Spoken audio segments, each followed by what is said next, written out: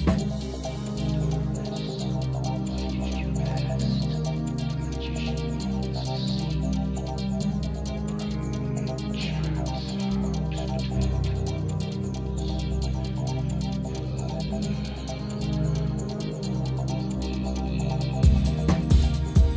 everyone.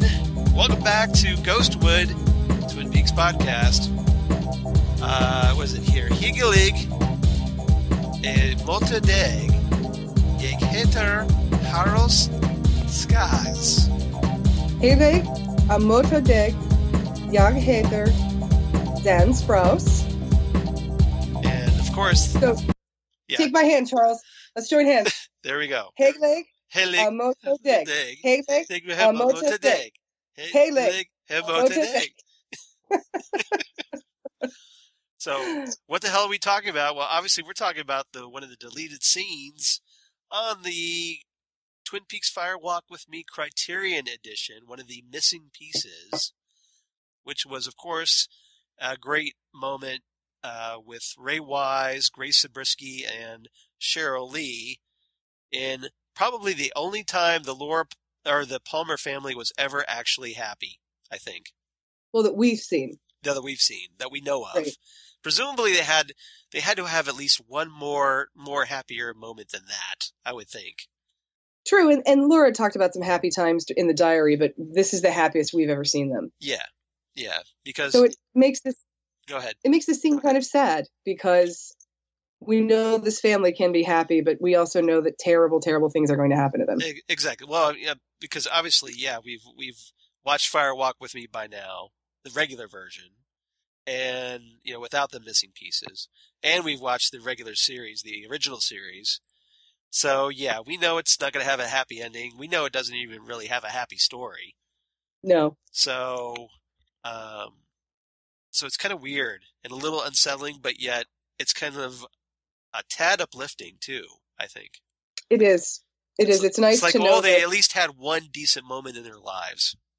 That they have little things. They have small victories. That is good. That's all you can ask for in Twin Peaks are small victories, frankly. Exactly. And this was a scene where Leland is trying to teach Norwegian to Sarah and Laura so that they can introduce themselves to the Norwegian group that's coming to the Great Northern. This is before we know that the Norwegians are leaving. Exactly, because Audrey shakes fist.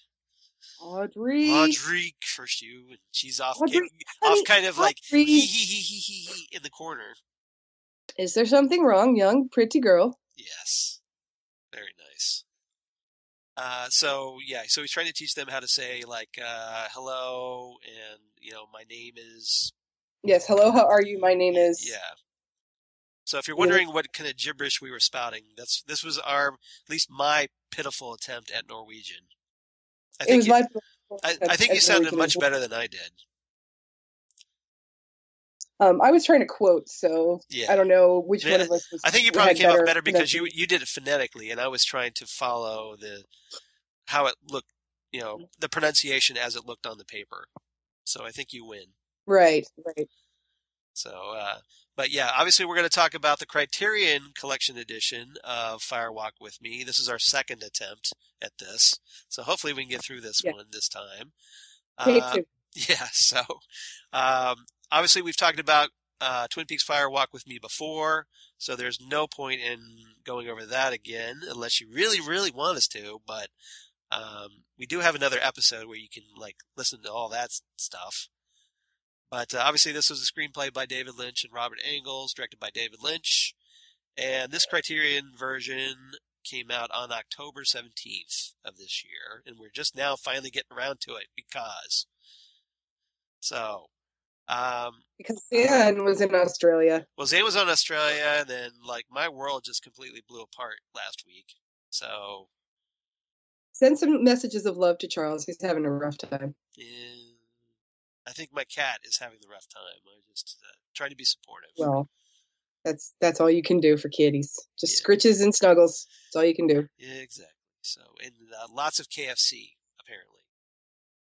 Oh, is that what she likes? She is addicted to KFC because her daddy brings some home like on Wednesdays after getting comics and whatnot to watch, like stops by KFC, Okay. and that's the thing, so she loves her KFC. I had Cannot a get cat enough. who She's a junk food junkie, our Keiko. Lord have mercy on me. Exactly.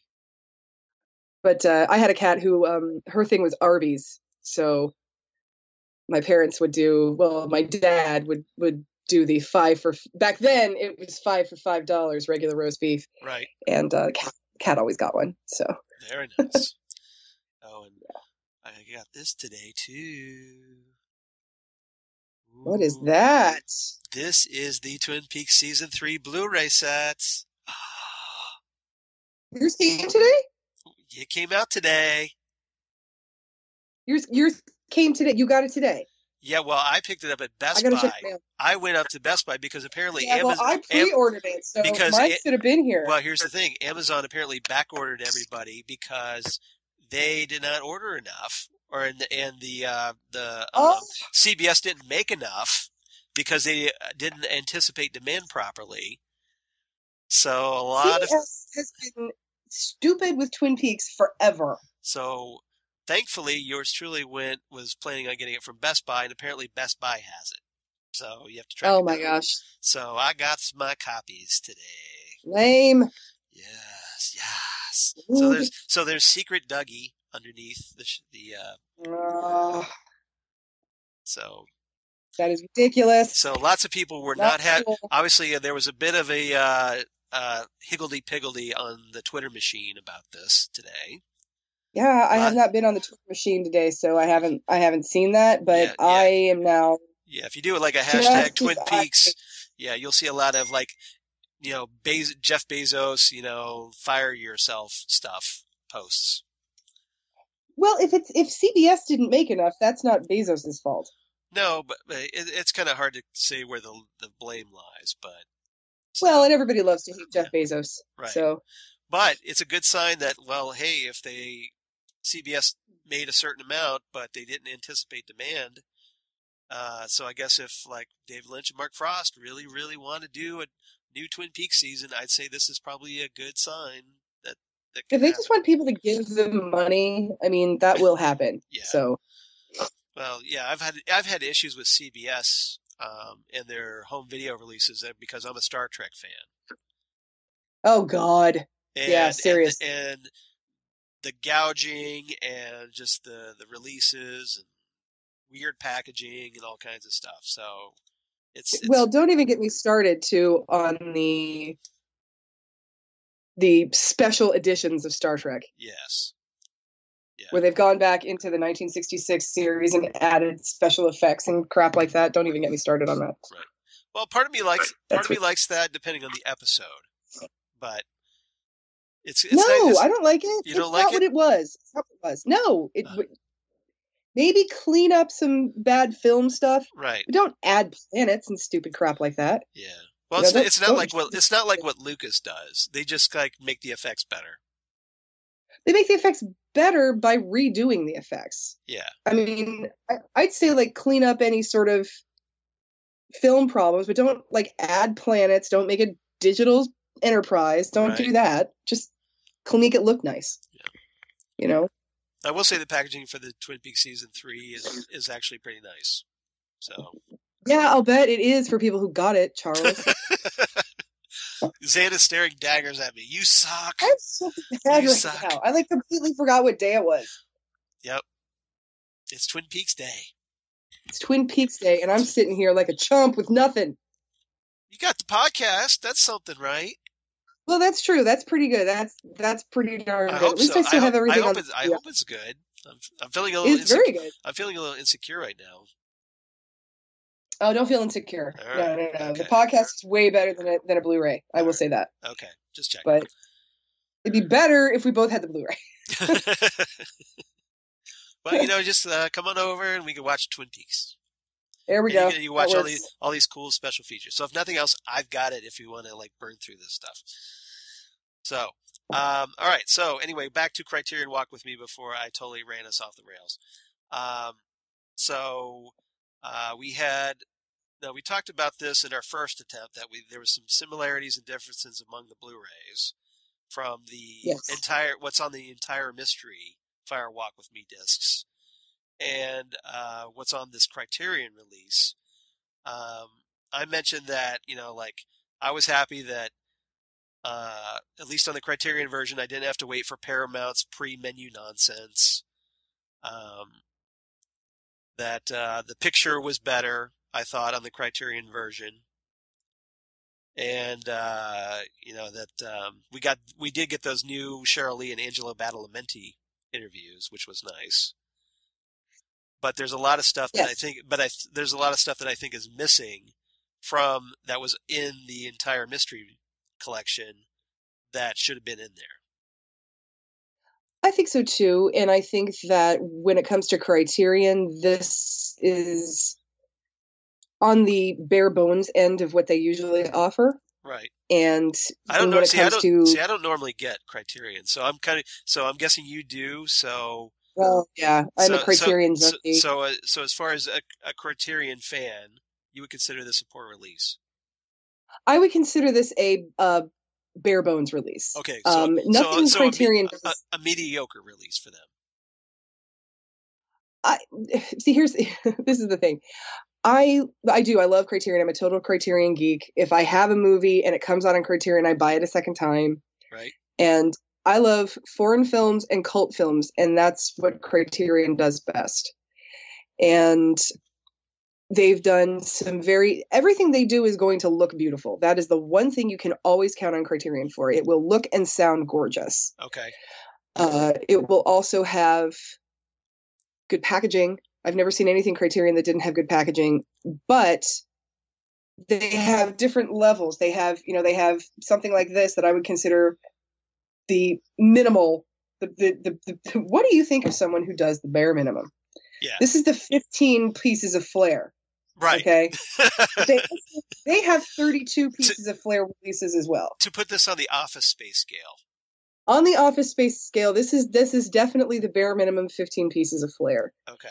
It's acceptable. It's fine. You get to keep your job. But, if people want to do more, well, then we encourage that. And they have done releases that are, for me, when it comes to Brazil, I spoiled my own thought here. Yeah. When it comes to Criterion's upper echelon releases, I think I can always come back to Brazil. Okay, that's your like the top of your list. Yes, that as the best. That is the best release. The pinnacle. Yes. Probably after that is probably Picnic at Hanging Rock, because they brought the book back into print in the United States for that release. Okay.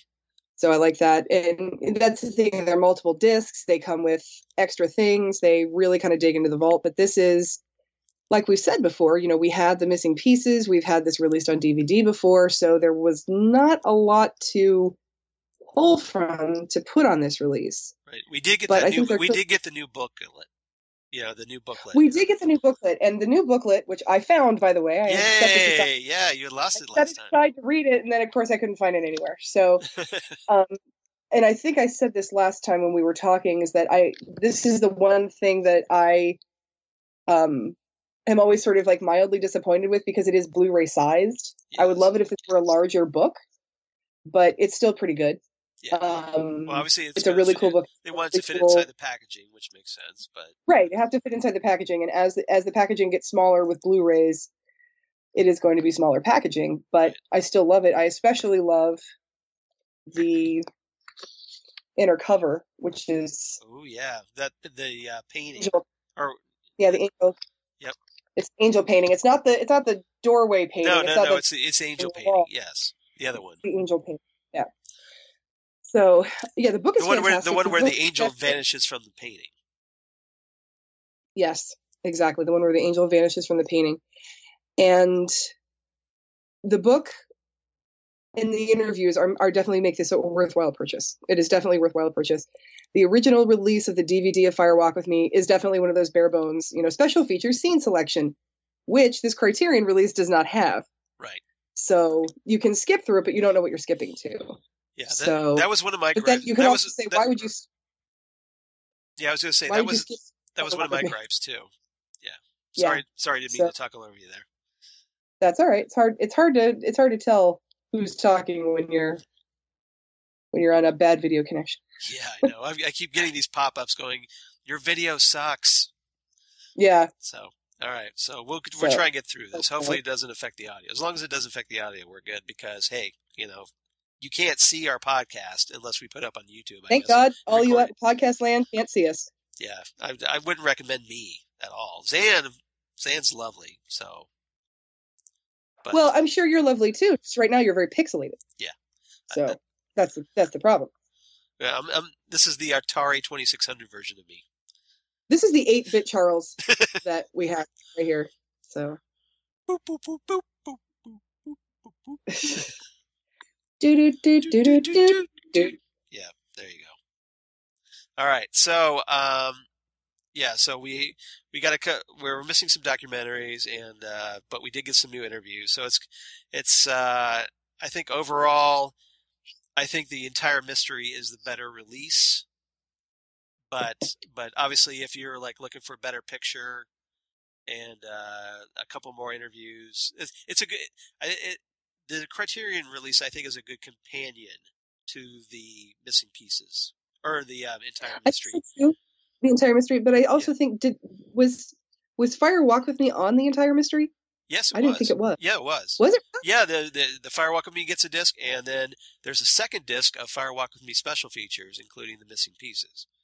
I remember the special features, but I remember them all being together, just as one big. No, it's two discs on the missing gotcha. or in the entire mystery. Yeah, I got to revisit that. Yeah, so but yeah, so I think it's a good companion piece. But if it's one of those like, well, I've got it, should I go ahead and spring double dip?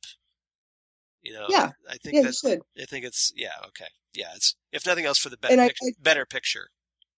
Yeah, and I definitely think you should. Once you get this, you can get rid of your old one. Right. Your old original DVD if you still have it. Right. You can just take this out of the Criterion package and put it into the entire mystery box and swap it. There you go. No, I mean the original Fire Walk with Me only single disc. The original DVD release. The original DVD release of Fire Walk with Me by itself, yes. Unless you're like me, which you just keep every single Twin Peaks thing you've ever owned because, yeah. That was me too. I had to keep. There were things on the hoarder. Well, collector. If it doesn't have rat poop on it, you're a collector. Ah, I like that. That's the distinction. So that's an important distinction. If it doesn't have rat poop on it and you know where it is, then. Like, if you can find your birth certificate, then you're fine. Because I remember the gold box had things that are not on the entire mystery. Right. Yeah, I can't remember if the Saturday Night Live sketch is on the entire mystery. Yeah, it's on the gold box. Yeah, it's not the entire mystery. That's why I haven't gotten rid of my gold box. That's exactly why I haven't gotten rid of my gold box. Because I'm keeping that Saturday Night Live sketch. Did they have the Anything But Love sketch on that too? Oh, I can't remember. I don't think so. I don't remember. Anything But Love was a sitcom with Richard Lewis and Jamie Lee Curtis. Yeah. I don't think they have the Northern Exposure homage either. Yeah, I don't think so. Northern Exposure was interesting too because Northern Exposure was kind of where we all migrated to after Twin Peaks was over. Right. Like, okay, Weird Town in the Northwest. Yeah, we had X-Files and we had Northern Exposure. That's what it took two of those shows to replace Twin Peaks. Right, and it didn't even come close to filling the void. No, because here we are, 26 years later, still talking about it. Because we spent the next quarter of a century whining for it to come back. So please come back. Yes, we did, and it worked. And hey, whining pays off. But I will say we can talk about this booklet for a little bit since we did say this is probably the most unique thing that we please do took a look at, and this is an interview and photos, still photos, which honestly, still photos were much, much cooler before we had videotape. Back when we had, all we had were photo novels and trading cards and stuff like that. But we had all those grainy videotape VHS images. Right. So the interview is actually very interesting because it talks about David Lynch actually growing up with a log lady and how she was this woman around town who would carry a log, write things in a notebook, and she was part of the sawmill, but she looked like she was walking and like touching a log, and then like the log was talking, because she would touch these logs and then write down what it looked like. It was writing down what the log told her. Right. So that was very interesting. And you think because you always wonder like how many of these characters were influenced by real life. Well, and that's the thing, when we hear about this woman, and then we know that when David Lynch was a young boy in Missoula, there was a naked lady that just showed up on the street one day. Yeah, and just walking around. That obviously influenced Blue Velvet, I'm guessing. That was Blue Velvet, right. And so you think, when everybody talks about, oh, David Lynch is so weird, he's such a weird guy, and it's like, well, wouldn't you be? Yeah. I mean, when you were 8, some naked woman showed up and everybody was just like, huh, what do we do now? Yep. So he comes by it honest. You have to give him that. So apparently we owe Twin Peaks to a naked lady that showed up on David Lynch's door at 8 when he was 8. Well, yeah, that's true. Twin Partially. Peaks, Blue Velvet. Well, Blue Velvet for sure, and then Twin Peaks we owe to this woman at the sawmill who was doing apparently quality control. But still, kudos to David Lynch for having an imagination about that. So, yeah. But yeah, my favorite thing about the log lady's log was that, he had his little arms that stuck out. Like, hey, I'm still in this log. So. That's great. Yeah, I love that. So yeah, the booklet is definitely worth, the interview is definitely worth reading. Mostly what I thought was interesting was that, how much of this weird ass town was actually stuff that happened that David Lynch had seen. Yeah. So. Well, I mean, a good writer writes what he knows, or she knows. And, you draw from those real life experiences. Now you can obviously change them, and enhance them, but it's a good foundation, I think. Starting from truth is a very good foundation. Right. Now, because it's sharper in your mind. You have an idea of what it is, and you just have to get it down and how to explain it to the audience. It has an air about it. Yes. So. Yeah. All right. So we might as well talk about the missing pieces, because we didn't really talk about those during our Fire Walk With Me discussion.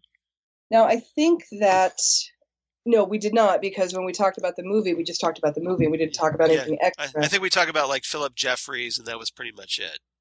Right. And we talked about all the things that we said after seeing The Return that we thought were really strange and really obtuse, but now we're like, okay, I get it. And I think that was part of including these scenes on this release, because we are fresh from seeing The Return, and watching these deleted scenes again, you realize how much The Return was taken from Fire Walk With Me. Right. And how important Fire Walk With Me was. And I think, again, that was David Lynch's way of saying, no, this movie was good. Everything about it made sense. Everything about it is important.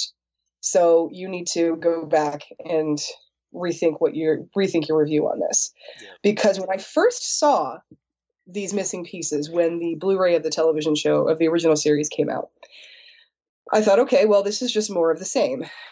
And now that I'm seeing it, I'm like, oh, yeah, that's right. Oh, my God, I forgot about this and I forgot about that. And there were so many things that connected everything. Yeah, we've talked about this, about how it feels like it matters more now after watching The Return.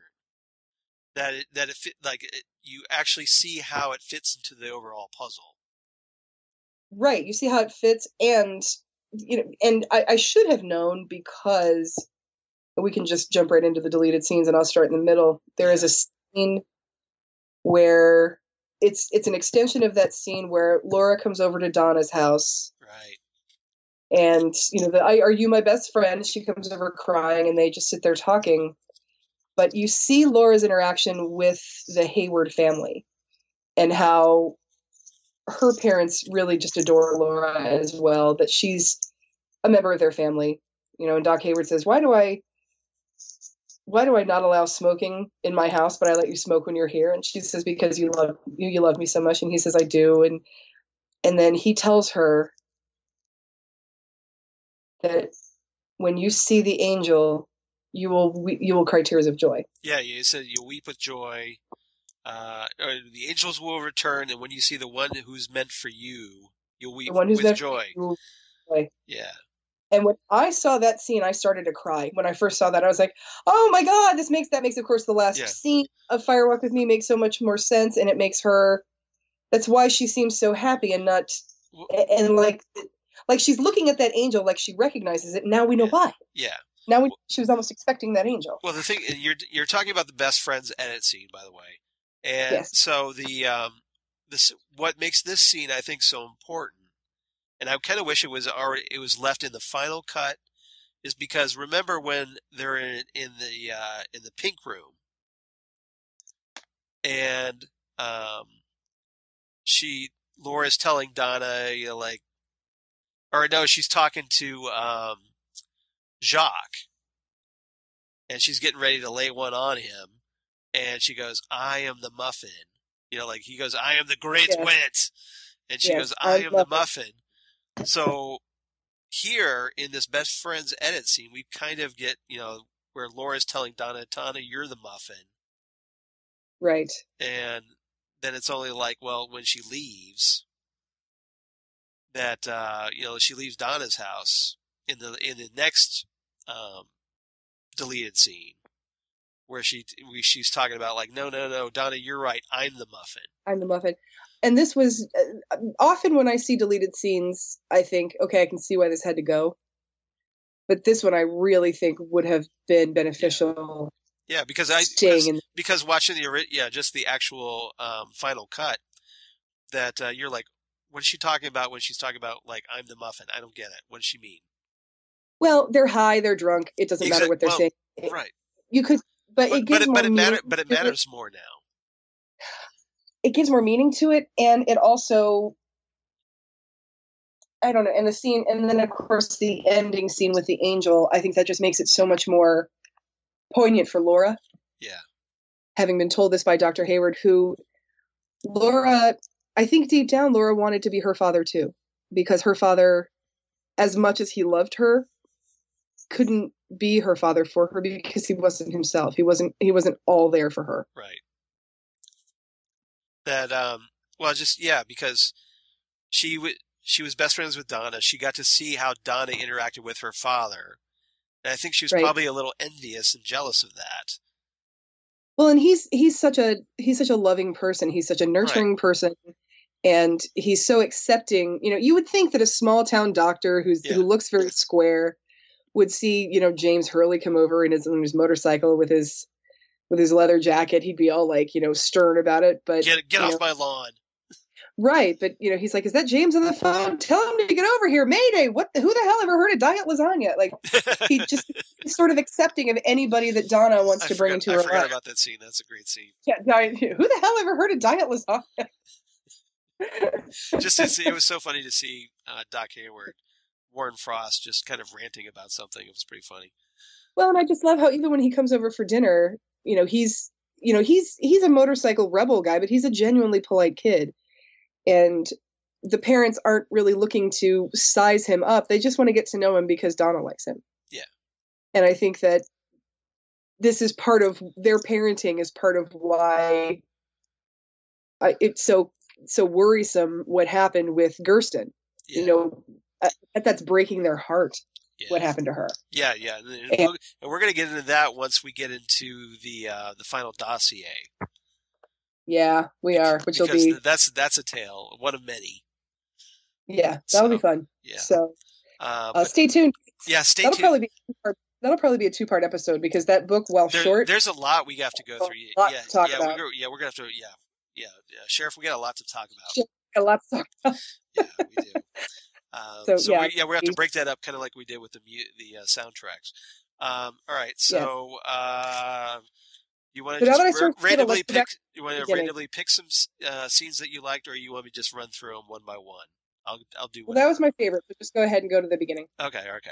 So let's see here. It was my my copious nose here. I started with chaos, and now you can. No, that's okay. Universe. I can adapt. I'm good with some chaos. It's good. It keeps things spontaneous. I'm all right. It does. I like that. All right, so we start off with Desmond's MO. And we have Agent Sam Stanley and Agent Chester Desmond leaving the morgue after performing that autopsy of I can't believe I'm blanking on her name. Teresa Banks? Teresa Banks, thank you. It's been a long day. All right, so, and they're talking about, it's nighttime. So that's that. No big deal. The next scene, say hello to Jack, where they say it's Sam and Chet. They talk to Jack, the owner of Hap's Diner, and we get kind of like a extended scene where they meet him. You know, where you have the flickering lights. Right. And they're asking him about Teresa Banks, and Jack sends them to Irene, who apparently was Teresa's supervisor. And in the finish cut, there was only like the tail end of that part. Right. And this was one of those that I felt didn't necessarily need to be any longer than it was. It's, more Lynch. I'll never turn down more David Lynch, but at the same time, it's not. I don't feel like it wouldn't have detracted, but I don't think it would have added. No. I mean, Jack wasn't exactly an essential character to the plot. So if something had to be cut, this was fine. As far as I totally agree. We get next scene, Good Morning Irene, where Irene, it's like the next morning, and I guess she works third shift, apparently. And so it's daylight. She goes into a car out in the parking lot, and they say good morning to her, and referencing Jack's discouragement of saying good night, Irene, as she gets into her car and heads home, and she's kind of sassy to them because, hey, it's Irene. Irene is kind of sassy. Yeah, exactly. So there's that. So that was kind of an easy scene to cut, I think. Now, one scene I kind of wish was in there was the next one. This one's coming from J. Edgar. Yes. And this is the big, Sheriff Cable versus Chester Desmond fight. And so now, if you watch Fire Walk with me, you know that Cable and the whole Deer Meadow Sheriff's Department are essentially giving all kinds of attitude to Chet and Sam, trying to basically almost getting dangerously close to obstruction of justice in this. I think they're actually at obstruction of justice. You think so? Point. So Chet's finally had enough, and Cable's had enough, so they kind of agree to take it outside. Fisticuffs. Yeah, so, and of course you get Cable trying to I'm a big man, here I am bending the rebar. Uh-huh. Cable bends cable. And then we get Chris Isaak taking off his suit jacket and rolling up his sleeves, and then I forget what happens because I'm just looking at it at this point. And then he goes, baby did a bad thing. Baby did a bad thing. Yep. Yes, because somebody's crying. Feels like crying. Yep. Oh my gosh. Yep. Patience is the night. Oh wait, wrong series. So no, I love me. The sand just kind of drifted there for a little bit. I'm not gonna lie to you. I think he's a beautiful, beautiful man. Yeah, shakes fist. So. Pretty.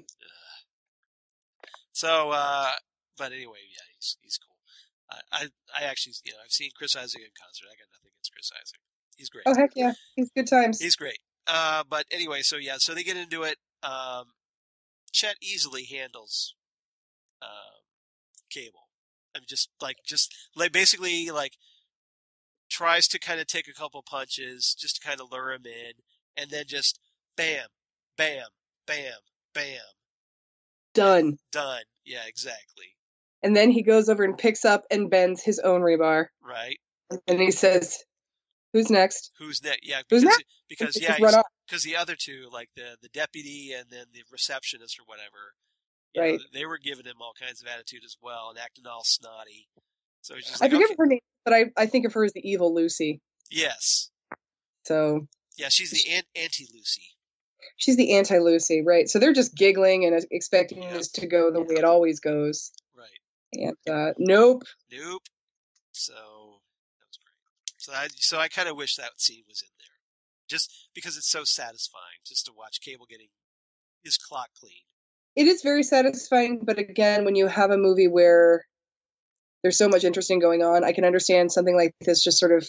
Right. This is a side path, and too many side paths make things slow down. But this is extremely satisfying and very funny. So it would be kind of nice if we did get at some point an extended cut. That would be so great. But yeah, there's certainly enough material for it. So oh yes, and with David Lynch's name on it, no Alan Smithy cuts. Thank you very much. Yeah, I totally agree. Next scene we get is the big one with Cooper and Diane, where we almost finally sort of get a taste of or just a glimpse of the actual Diane, not just Diane with Cooper talking into his dictaphone. Not just a tape recorder, actual Diane. Yep. Yes.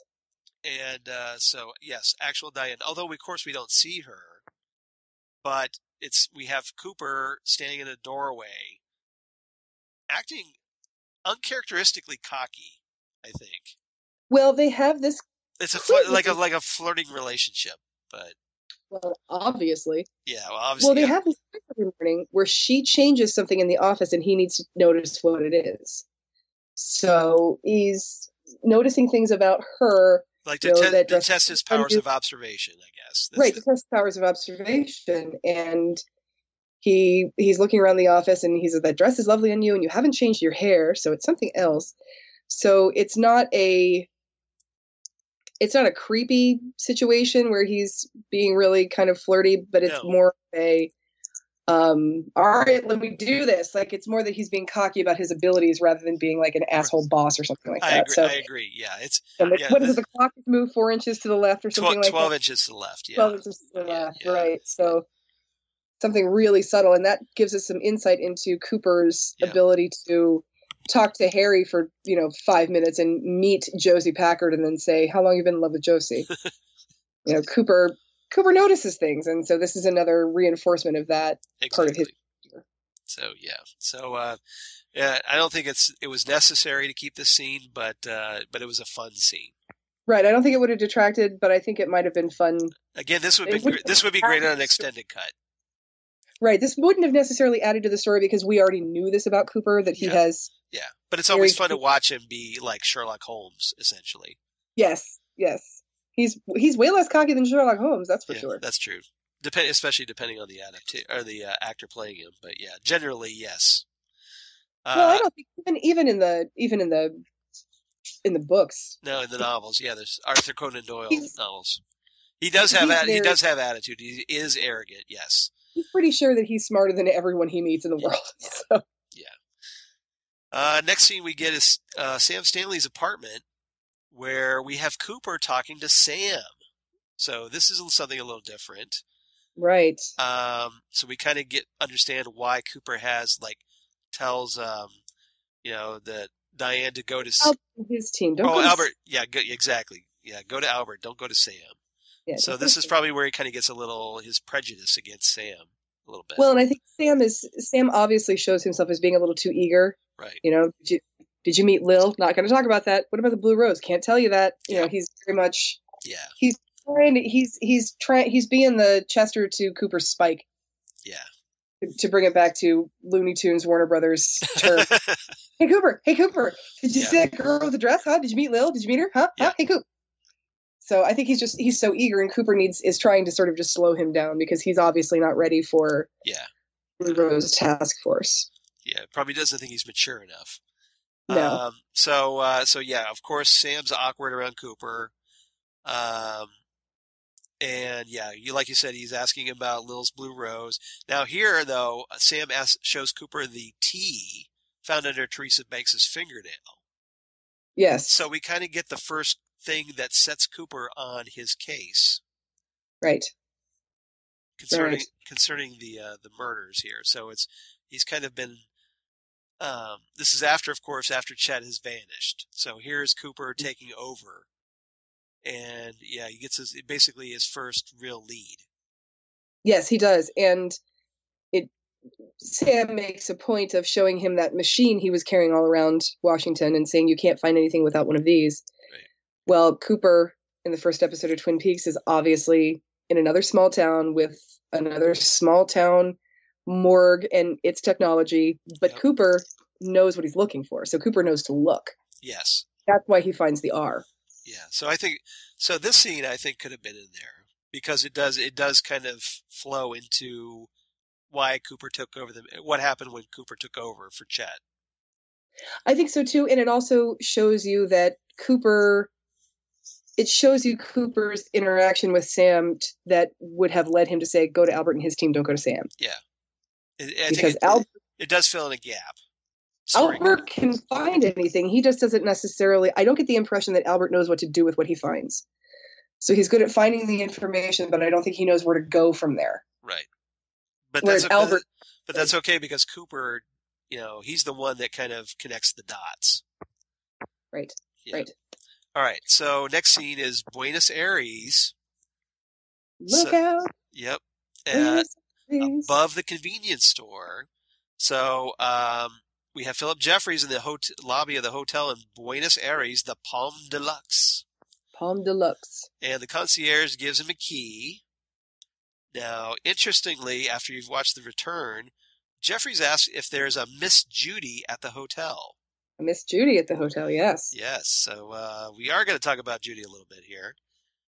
Concierge responds by giving him a letter the young lady left, whoever the young lady is. We never find that out. No, we don't. And yeah, we don't know if he's talking about Judy or someone else entirely. Judy or... This would have been 1988, so yeah. I have no idea who this could possibly be. Exactly. We kind of cut away to the convenience store meeting, where we have the arm, better known as the little man from another place. Yes. Where the arm says, the chrome reflects our image. From pure air we have descended. Right. Now, this is what I want to talk about right here. Yeah, okay. And these are scenes that I think would have been good in the movie. First of all, any more David Bowie would have been fabulous. I would have taken any David Bowie. Can never have enough David Bowie. No, you really cannot. This scene I thought was interesting considering what we saw in episode 8 of The Return. Right. Where they do come from air. They are sent from the lodge in this ethereal... Spiritual fog. Other dimensional, Right. It's, that it sort of filters down. So I thought that was a very interesting comment that he made on that. Well, the comment that I think is really interesting here is where he says, after he says from pure air going up and down, he says, intercourse between the two worlds. Yeah. So essentially he's talking about the bridge between these two worlds. Going to eat fries, lower horn. Yeah. And then we have a black woodsman who, now that we know what the woodsmen are. Right. He says animal life. Mm-hmm. He's also the one that says electricity. That's I kind of thought it was that guy. Yeah. Mm-hmm. It's that guy. And then we have Bob, who says, and I kind of like this quote from Bob, I have the fury of my own momentum. And he does, because he is sent to Earth from the from the experiment. From the experiment in his own dirty smoke with Garmin Bozia all mixed up in it. He's his own thing. Yeah, so I kind of love that. I kind of like this quote from Bob. I think it's very fitting and descriptive. I do too. So, I do too. So I kind of like that one. But so that's kind of cool to get those. We kind of get more with Jeffrey's rant in the FBI office. The only thing I didn't like about this one, and I think it could have been put in there. Right. The only thing I didn't like about this one was him actually saying out loud it was above a convenience store.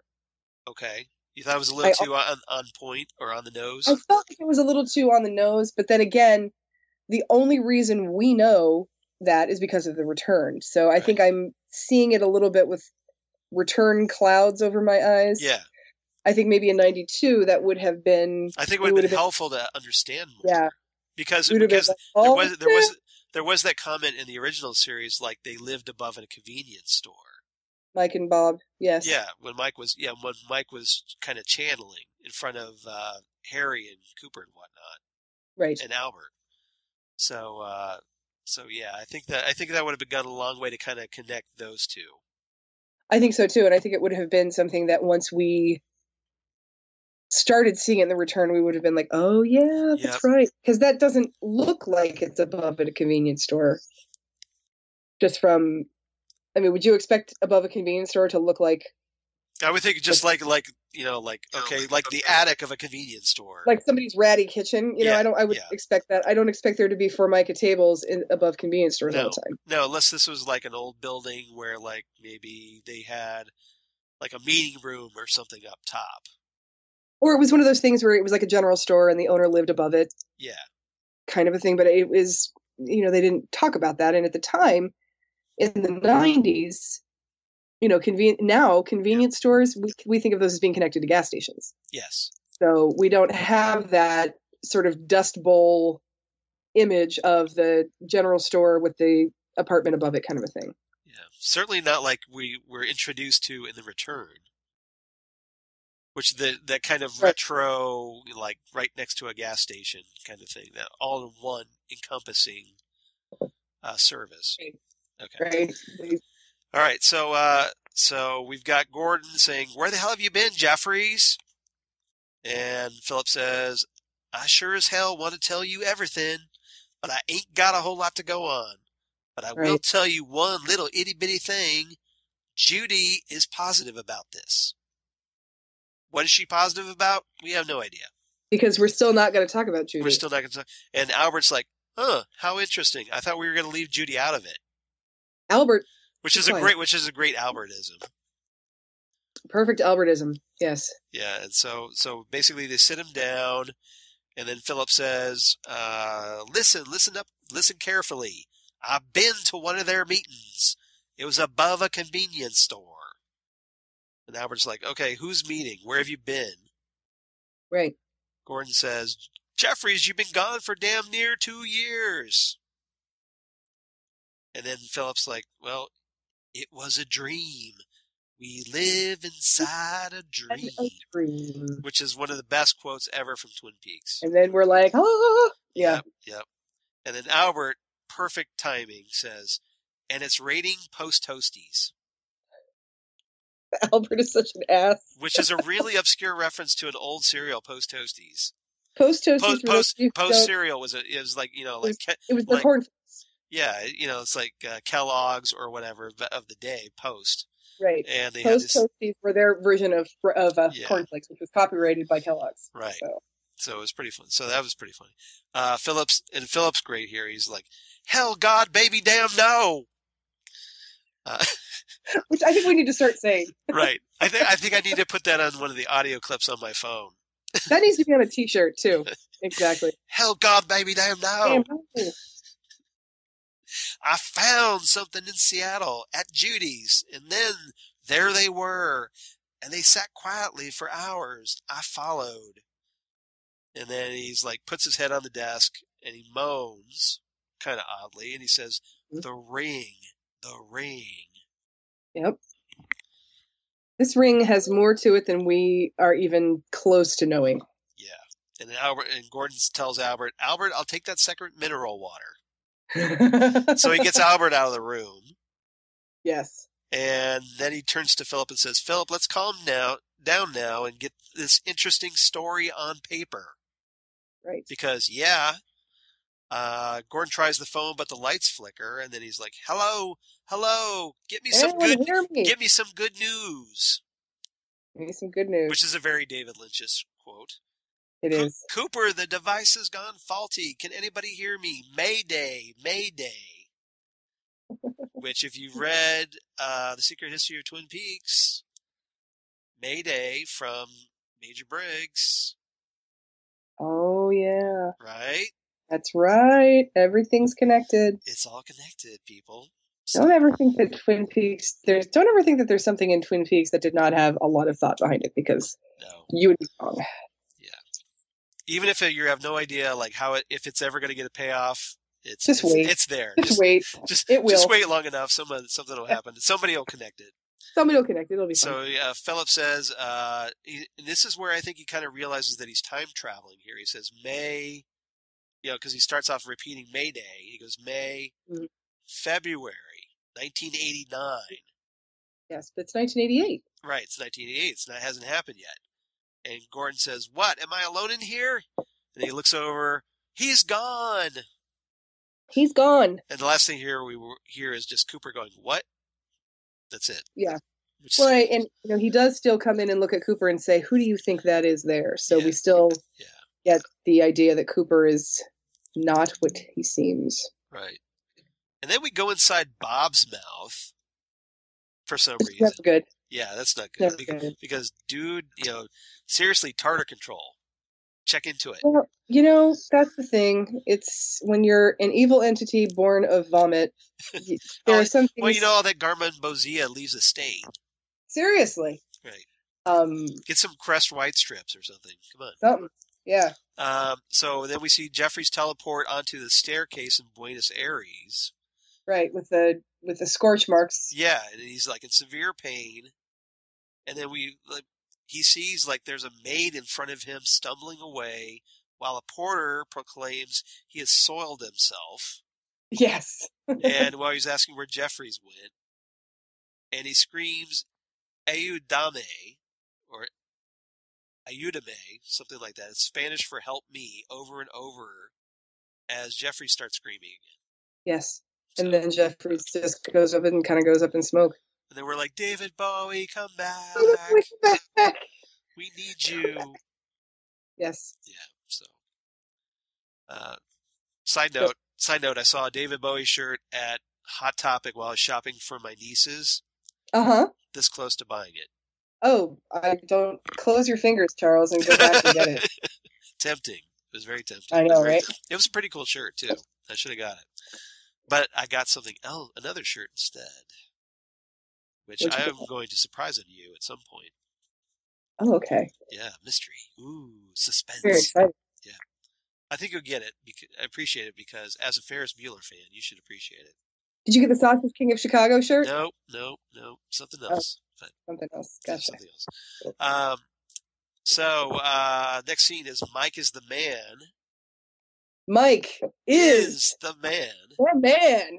And this is just basically an extended version of the Bobby and Mike scene. But this one lets you know that Mike is in on this drug ring that they've got going on. Yeah, because they talk about like they owe Leo $5,000. Right. And they need their cocaine supplies running low. So. Right. So we know that Mike is in on this too. Right. See, that's another thing about Dr. Hayward. Even though he doesn't like Mike, he tries to be nice to him for Donna's sake. He's really nice. Well, yeah. I mean, yeah. He's not one of those guys like, well, I don't know. Maybe he would be. And maybe he's given Mike the "you hurt my daughter, I'm going to break you in half" speech. Right. Seriously, you hurt her, I'll kill you and make it look like an accident. I'm a doctor. I could kill you and get away with it.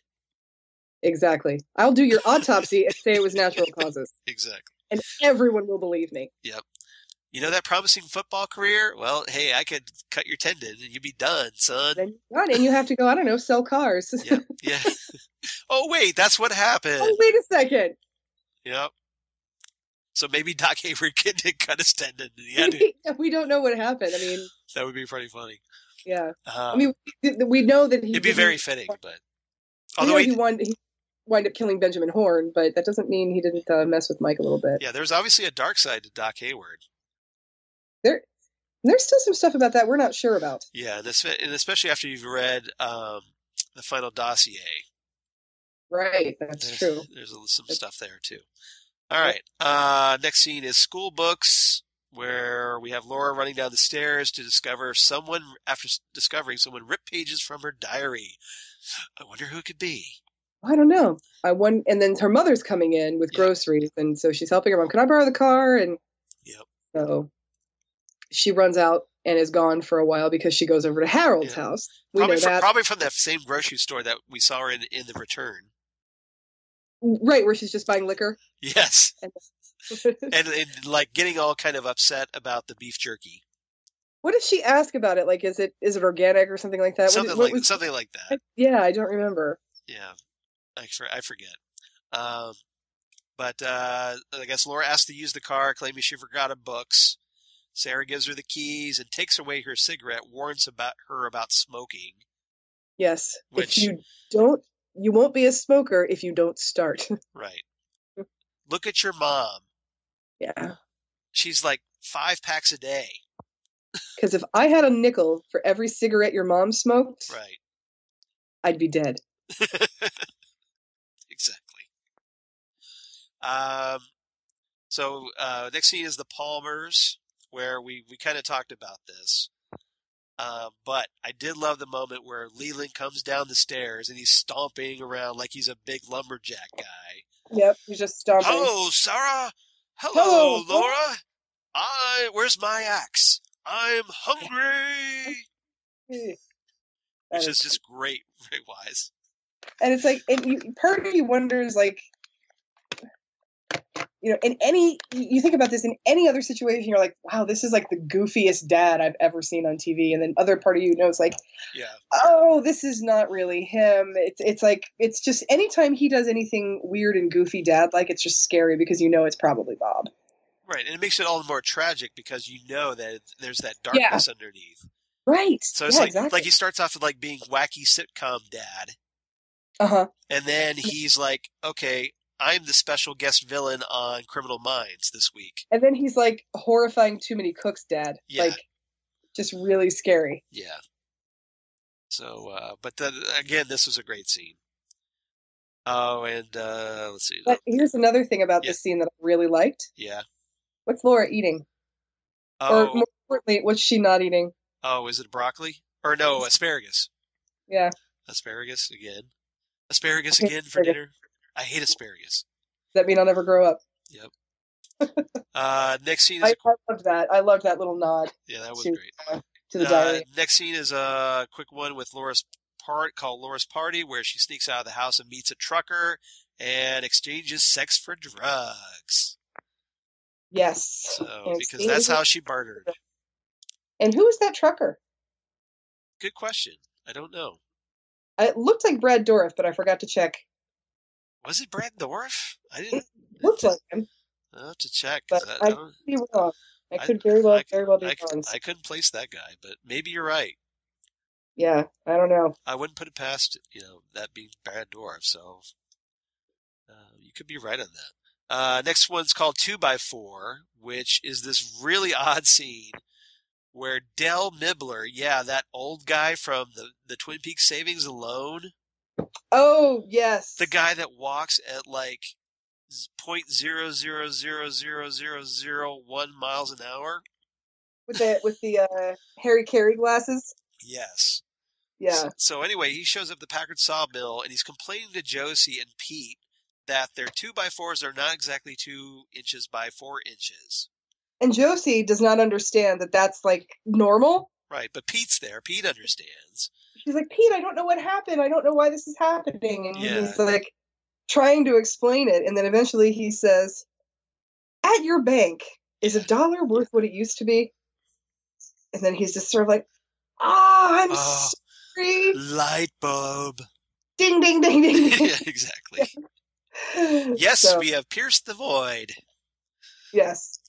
Again, the scene was adorable and funny and would not have detracted from the movie, but I don't necessarily think it added to it. No. I would have liked it if only just to get Pete Martell in the movie. Just to get more Pete Martell. Anytime there's more Pete Martell is a good time. He was always one of my favorite characters on Twin Peaks. Yeah. So it's so disheartening to know that he passed away before he could come back in The Return, because I would have loved to have seen him in The Return. All right. Next scene is kind of quiet, where we have kind of an extended scene in the Double R Diner with Laura helping out with the Meals on Wheels. Yes. And we see Heidi. Yeah, we see Heidi with a bloody nose. Heidi has a bloody nose. Yeah, she had that in the movie too.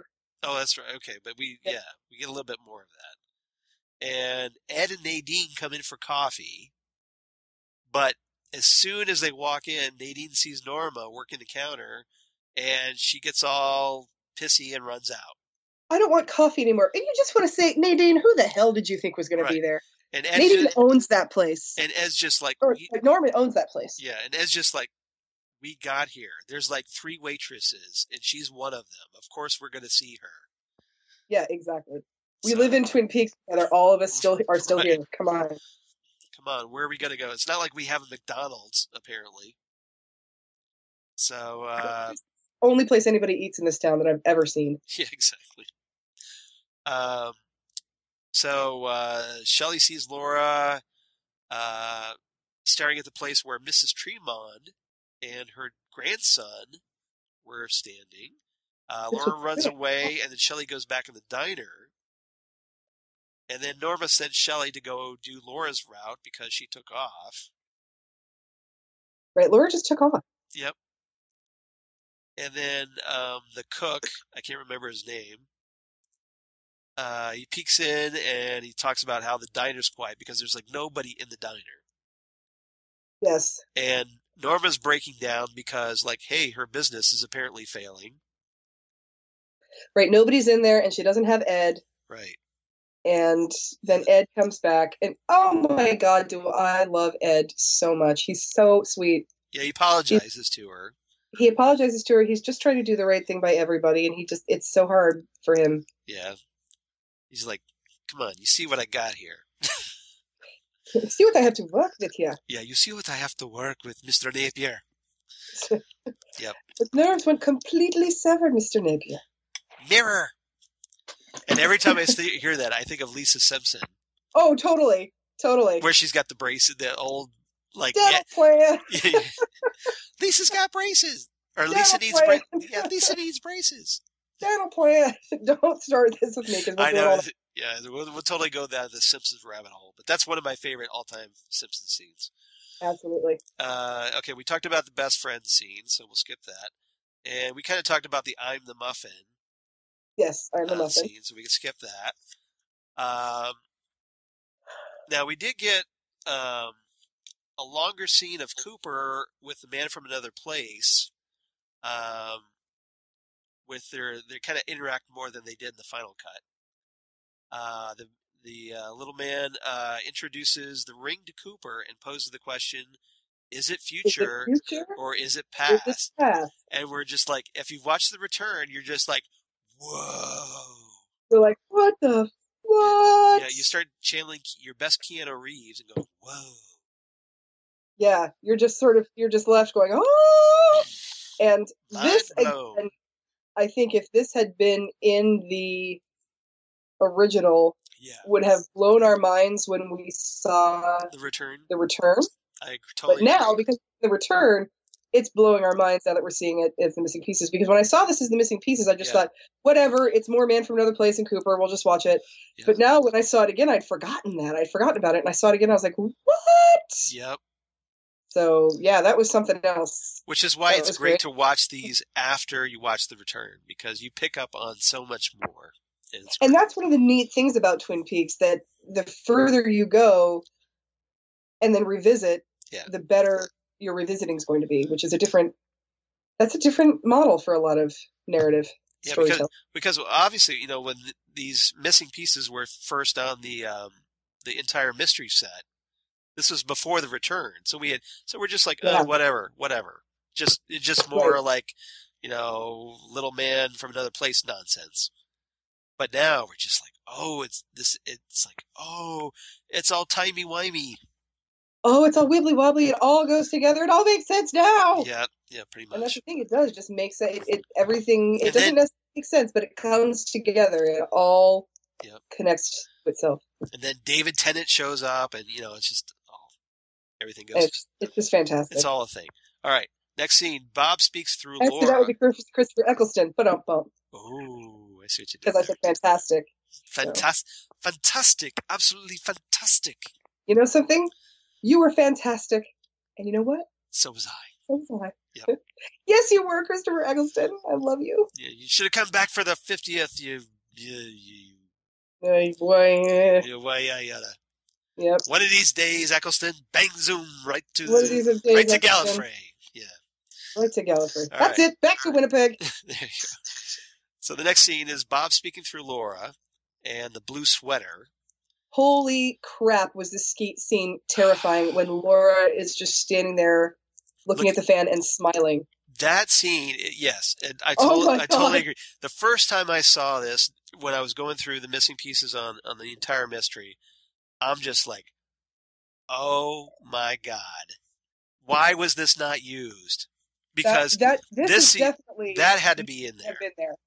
That should have been there, and I think that was. It's so damn creepy, and this smile, this slow build into a creepy smile, as she's kind of like looking at she's got this grin that it's being forced on her, she's resisting against it, but she can't help it. Right. Like Bob's making her do this. And it's just like this big forced grin on her face. It's like she's going down the street and she's trying not to smile. Nice. And the yell will last forever. But I love this. Sort of reminded me of. So you've got a real indication that there's a laugh coming on. I got a real indication. And that's a Twin Peaks soundtrack. Not if you're the Fire Walk with Me soundtrack. Yeah. And that her smile reminded me of the Black Hole Sun video, which to this day creeps me the heck out. I can't. That video is weird. If you guys haven't seen the Soundgarden, what I just said it, the Black Hole Sun by Soundgarden. They're digitally altered eyes and smiles, but they're very creepy. And this was not digitally altered, and it was. No, this is pure Sheryl Lee, and it's just Sheryl Lee is unbelievable. Yeah. And I thought one of the things I thought was interesting about the sweater scene was Laura, did you take my blue sweater again? Mom? You're wearing it. What are you wearing? And then she looks down and she starts to cry and she says, it's happening again. Now that is interesting after you watch the return. After you watch the return, because you're like, oh, was that Judy? And remember, she, spoiler alert for next episode. Yeah. That is, in fact, Sarah Palmer as a girl in 1955. I haven't read that far yet. Oh, curse you. Yes, you have. I haven't. I've only gotten halfway through the book. Sorry, spoiler alert. Yeah. So we know that. Curse you. Things happen to her. Yeah, okay, well, fine. Just tease me with the Blu-ray that I don't have. Why don't you? I couldn't resist. Sorry. That's fine. But yeah, spoiler alert, we do know that is, in fact, Sarah Palmer. Which, as we theorized. Yes. And so things have been going on with her for a while, where she just passes out and maybe doesn't know what she's doing, maybe doesn't remember things, which kind of explains why she drinks and smokes so heavily. Well, definitely drinks. Yeah, that's for sure. Yeah. So, but yeah, what is happening again, and what happened to her before? That makes me very curious about Sarah Palmer. Right. So now, we need that season 4 so bad. Yes, we do. All right. Come on, David Lynch and Mark Frost. Yeah, fingers crossed. Next scene is Sunday at the Johnsons. So while everybody's at church on Sunday, Leo's showing Shelley the correct way of cleaning the floor. I'm going to show you how to clean this floor, and then you're going to do it. You got to get down and, You got to scrub. Yeah, exactly. Don't even think about going anywhere. I'm not finished with you. Yeah, so this is just an extended scene. Next scene is Smash First Up. thing is to have a good attitude. That's the key. Anybody will tell you that. You do that so uncomfortably well. Well, and I think this would have benefit also from being longer in the actual movie, because this was another one that sort of felt tacked on to me, like, oh, Madchen and Eric wanted to be in the movie, so here you go. Yeah. So it was. It does advance the plot of. Well, it shows how abusive Leo is and whatnot. Right, and I'm looking for Santa Claus and all that stuff, but I think the longer version of it gave you a little bit. It felt less tacked on being longer, it felt a little more deliberate, I think. Right, it felt more natural, like it flowed better. Next scene is Smash Up, where we have Norma and Ed sitting in a truck, Kissing. I loved this scene so much. Because we never really get to see, like, Norma and Ed, we don't get to see them that much actually being together alone. Well, and I love the idea that they're still sort of star-crossed teenagers. They still have to sneak out in his car. Right. I think that's adorable. And then Ed ends up taking a breathalyzer because apparently he's too hammered to drive. And Yes, so they're like, okay, I guess we have to wait this out. Gee darn. And they turn now they turn to the radio and they're listening to the Fire Walk With Me theme. That's so beautiful. Yeah.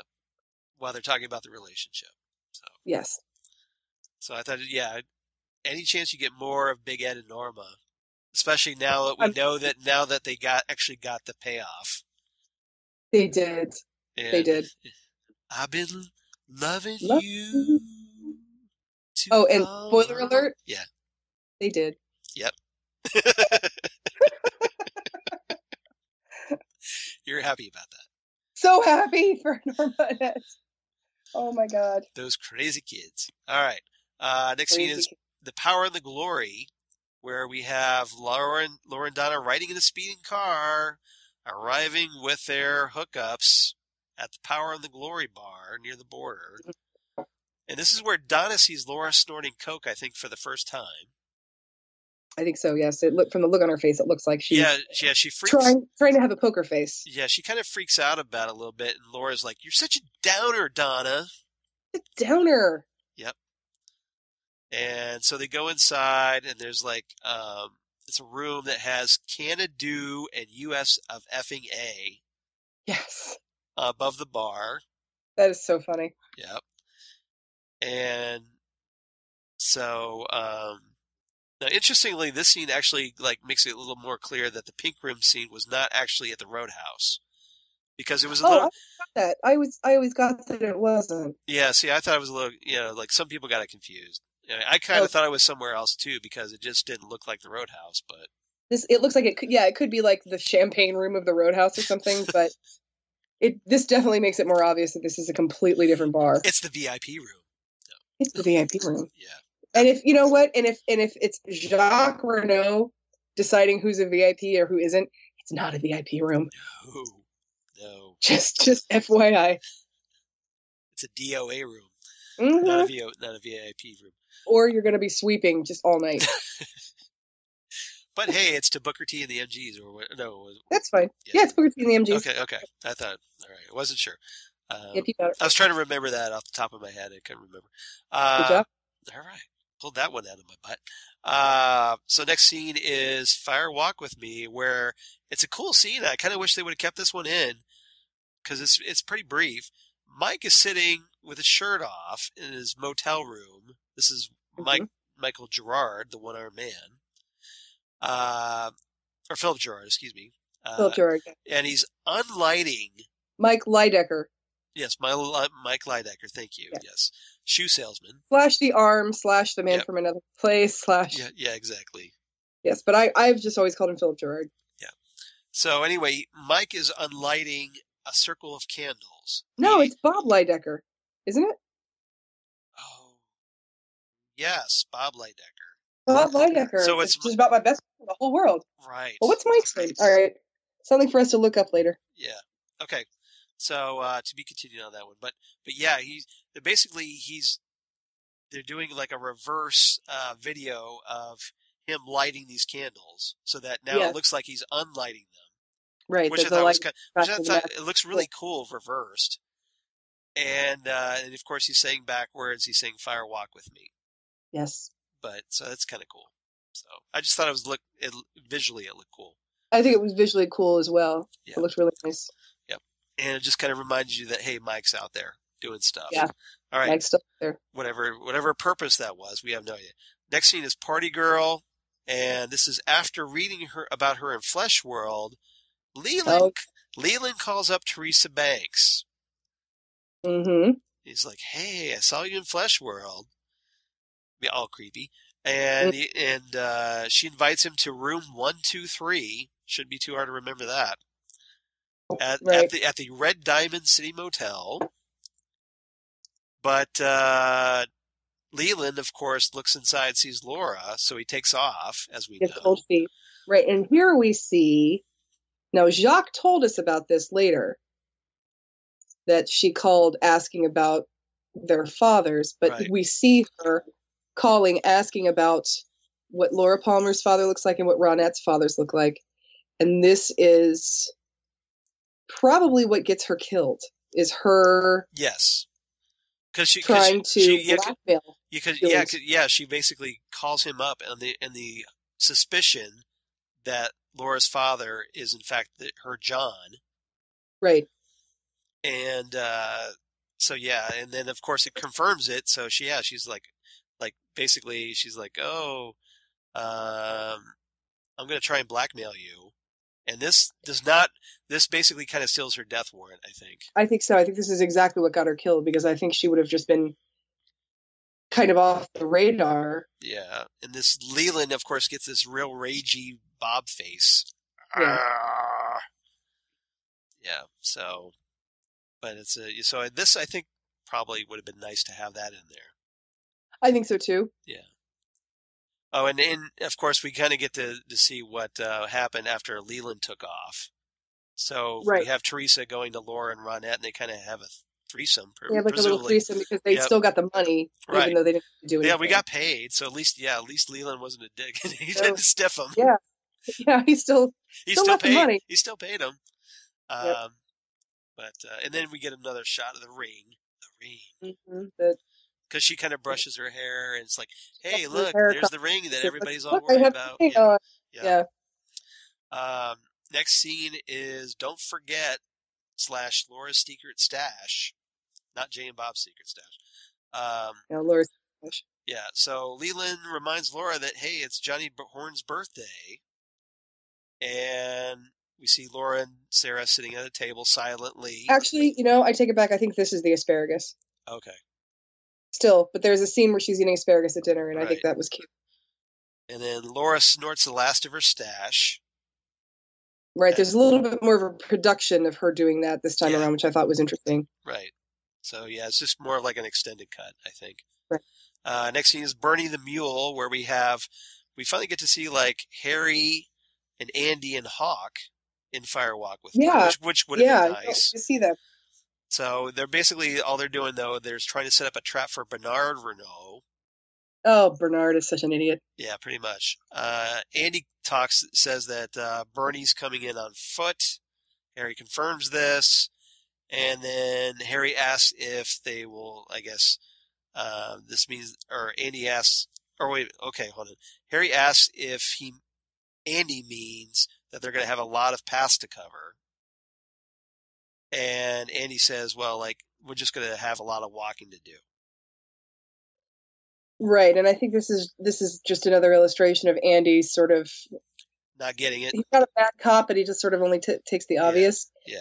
And this is an interesting scene too, and I would have liked to have been included because of Lucy doesn't understand the intercom either. Oh yeah, that's what happens in this too. Yes. Lucy, they're talking. So now after the return, because of are you there? And then he shows up. Ah! Yeah. So and then Andy hears her, and he comes running out, and she comes running, and then they see each other, and then they both sort of startle each other. So not only does she not understand cellular phones, she doesn't understand the intercom system. Yeah. So that was, and so that's kind of fun. Like, yeah, because and obviously, it was kind of cool that Lynch brought that back for the return. Right, and I think it was a good thing that he brought it back because it makes Lucy's killing Doppelganger Cooper so much more of a victory for Lucy. Right. Because she's had this problem forever. Yeah, this isn't anything she's new, apparently. Able to quite understand this concept. Yeah. So. All right, next scene is I Killed Someone. So this is after the day that the drug deal went south. Bobby, we get a little bit of this in the original movie where it's just Laura and Bobby on the couch making out. Yeah. And But this time you see... Yeah, they're basically at her locker. And I guess Bobby's telling her to hide the $10,000 in her safety deposit box. Oh, right. This is the locker. I'm sorry. I'm skipping. I'm thinking this is her in his basement. No. That's coming up, though. And this is Laura again mocking Bobby. Right. You killed a guy. Yeah, exactly. And he's just like, shut up. He's like, yeah, I did for you to do coke. You better fucking shut your mouth. Right. So no gratitude. Zero gratitude. No gratitude whatsoever. No respect. Yeah. Next scene is the baby laxative. So. Oh yes, the baby. Kill the guy for baby laxative. So this is basically Bobby losing his shit over like inspecting the cocaine bag while he's out in the woods and realizing it's baby laxative, which is pretty funny. Yeah. And he dumps it all out, but then he gets it all over his legs. It's all over the place. That was pretty funny. It's that was pretty good. Like, you're really not thinking this out, bro. Next scene is send me. Whatever happened with that guy? Like, did he ever show up as missing? I mean, what the heck happened with that dude? Yeah, nobody noticed. Somehow Bobby was able to sweep that under the rug. Well, I think it was he was probably Canadian. Yeah. So it's probably something that the Canadian police are looking into and not necessarily thinking, well, why would he go to this small town? Or I don't know. Maybe they figured somebody else killed him. Who knows? Bobby got away with it. They're probably looking for Leo. Yeah. Or one of the Renaults or something. Or one of the Renaults. Yeah, exactly. So it's like, hey, there's like 5,000 Renaults. One of them probably killed this guy. One of them, yeah. Probably Bernard's going to take the fall for this one. That'd be fine. He's an idiot. It was like Ezekiel Renault or whatever. Yeah. Of them, Zebediah Renault. So this is next one's Send Me a Kiss, and this is kind of creepy. This is the creepiest, and especially watching this after the current month we've been having when it comes to yes. Now that you put that in that context, yes. Matt Lauer and Charlie Rose and Garrison Keillor, fill in the blank. Yeah, and whoever, take your pick. So just sort of seeing this as, Dr. Jacoby's calling Laura at home, and I mean, we knew Jacoby was kind of creeping on his patient, Laura, but here it's just uncomfortable because not only is he creeping on her, he's like really bad at it. Yeah. Well, he makes this point of like, he's kind of like going, look, you should be you haven't been calling me. Yeah, he's like some like weird, creepy secret boyfriend or something. It's like, dude. And then Laura knows that she's got him wrapped around her finger. Oh, Laura knows that about him. So she has like zero respect for the guy. Right. And she says, well, okay, maybe I'll make some tapes for you. Mm-hmm. Which of course we find out she does make some tapes. Yep. And in the ultimate creepy moment, Jacoby tells her to send him a kiss. Gross. Ew. Dr. Jacoby. And she goes to snort the last line of cocaine, but then she gives it up. She doesn't snort it. Right. So either maybe I'll save that for later, or who knows. Yeah, I think it's a save it for later thing. But yeah, Jacoby. Jeez. And this next scene is the asparagus. Is that the next scene? Okay. That's the next scene. So we have Laura eating dinner with her mother.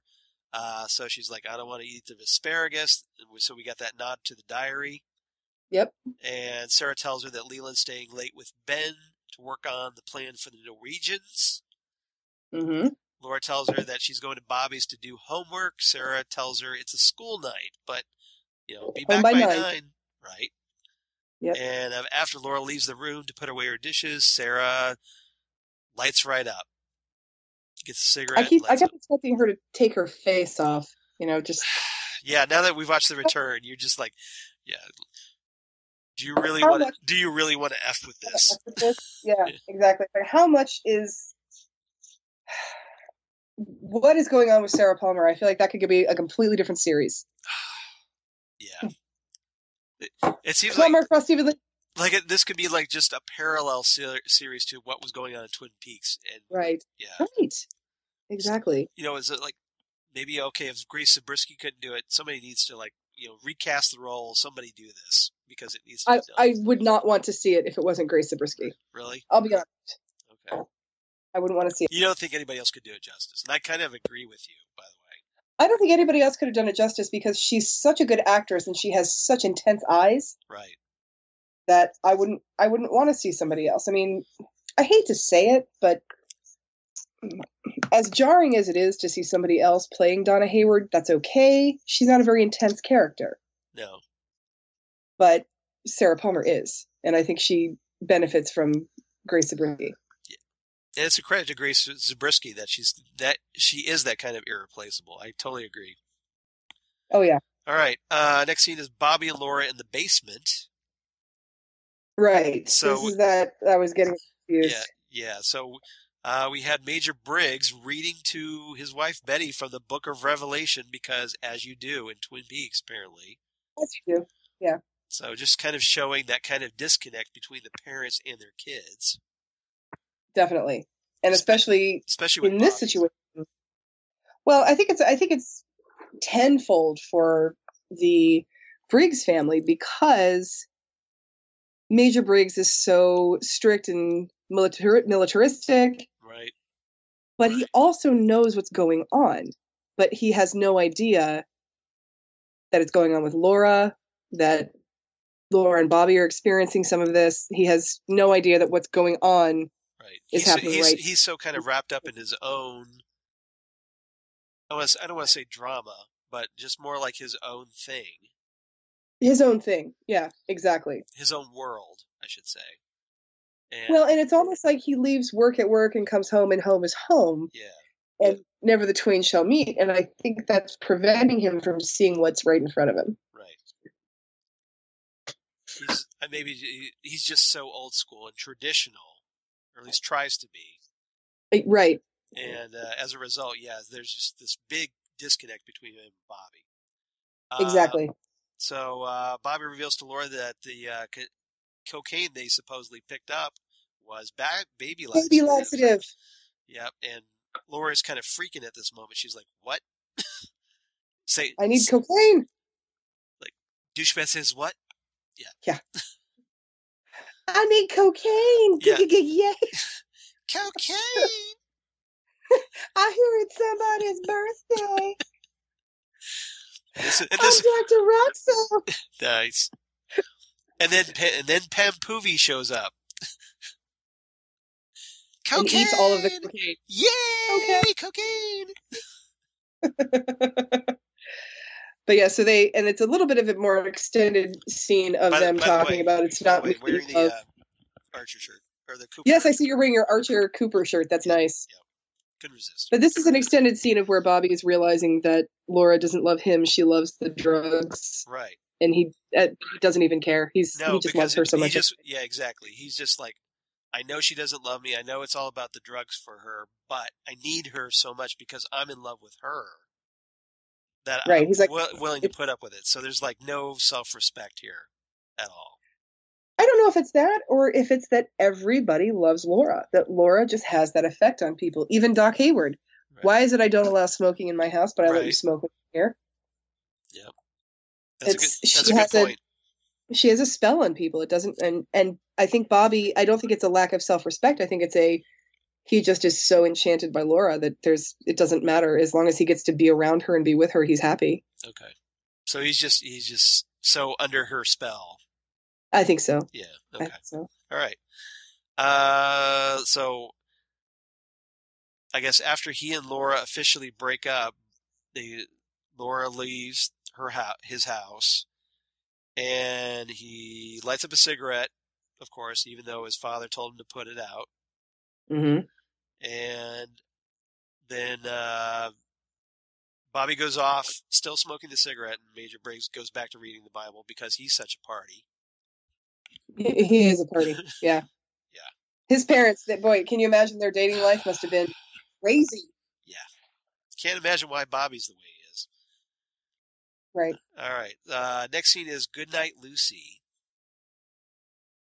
Oh, yes. Goodnight Lucy. Yeah. and not Goodnight Margaret, thankfully.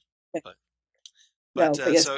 So Lucy calls Harry and Andy in the interrogation room, and this is where she kind of has her intercom trouble.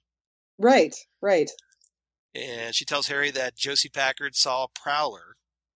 And he's like, well, gotta go check this out. And Yep. He might as well start combing his hair or something. Yeah, like that. exactly. Like, well, I gotta, He's like, bow, chick, bow, wow. Yeah. And he might as well have said, like, I think it's best I take this case alone, fellas. You might as well go home. Let me splash on some cologne to go check out this prowler. Go check out this prowler. Do I look okay? Yep. That's my hair. Anything between my teeth? Okay, just checking. Yeah. He's totally trying to play it off like, oh, well, just gotta do my job as the cop. But no, we know why he's coming over there. Gotta go serve and protect. Yeah. Oh, I see what you did there. See what I did there. All right, so this is where Lucy gets freaked out when Harry appears at the front desk because she hasn't figured out intercom. She doesn't get intercom either. Yep. So it's pretty funny. That was pretty funny, especially after we watched The Return, because it's like, oh, it's more of the same. And then Lucy realizes that Andy is no longer in the meeting room and runs to check on him, and then they collide, and Lucy freaks out. Totally cute moment between them. Yeah, so it's just like the cell phone reaction, pretty much. Next scene is waiting for James. So while sneaking out on the night of her death, Laura waits outside for James, and she watches Leland/Bob come home. Right. And so she waits for him to go inside. She's like, go inside. Yeah, this is a very tense moment, obviously. Right. And then we know that even though he goes inside, he still sees her leave. Yeah. Because James... And there's this moment where he's like looking right at her, and you're like, well, does he see her? Or is he just looking that direction? Know. And she's kind of wondering that too. Well, and you just want to say, James, could you tighten up the throttle a little bit on that? Could you be more obvious just roaring down the street on your bike? Seriously, there's 8 guys in this town that ride a motorcycle. One of them is in high school and is possibly dating Leland Palmer's daughter. Could you maybe be a little less conspicuous? Yeah, he's like one of the motorcycle guys on South Park. Yeah. Right. So, yeah, I always thought, James, shut up. Oh, my God. Maybe you stop at the end and rock your bike to the, when you walk on a motorcycle, you're straddling it and walking with your tippy toes. Maybe do that, pick up Laura, and then start it back up again. Exactly. Or just hey, park your bike, walk a little bit, come get Laura. You guys go back to the bike and take off. And when she gets on it, don't rev the stupid thing. Yeah. Just go. Well, he's trying to be badass. I mean, as badass as James gets. As badass as James can possibly be. But he's just making problems. He's just borrowing trouble. Yeah. Well, yeah, because as biker guys go, James is probably the least threatening biker guy ever. Probably, yeah. Unless you're, I don't know. Because, there's not a lot of, if there are a lot of biker guys that hang around coffee house libraries, I'm unaware of it. Yeah. But then again, I'm not into biker culture, so I wouldn't know. Okay. Fair enough. Next scene is Distant Screams, where we have the log lady listening to Laura and Ronette's screams from the cabin. Yeah. Yeah. And not being able to do a damn thing about it. We hear her tell of this in the original series. The owls were silent. This is us actually seeing it, and this is, again, another thing that I think should have been included in the final version of the film. If nothing else, gets the log lady in the movie. Heck yeah, it does. Yeah, which is always a good thing. Always a good thing. All right. Next scene is Lonesome Foghorn Blows, where we have Laura's body floating up on the shore right outside the Packards. And this is just a few hours before Pete finds her. But apparently this is it's just kind of like an alternate shot, I think. Right. Okay. So I think it's the same. It's more of the same. Yeah. So no big deal there. Next scene is the epilogue, where lots of stuff goes down in this one. Oh, right. So we get a shot of Glastonbury Grove with the title card or the subtitles some months later, picking up after the end of the final Yes. episode from the original series, where we get Annie rushed to the hospital. So she finally gets And we taken have, care of. Go ahead. right, and we have, it says the same thing to the nurse that she says to Laura in Laura's dream. Yes. So she kind of repeats that whole scene. So it's almost like from Annie's point of view. Right. Because I think that Annie was projecting backwards through time at that moment.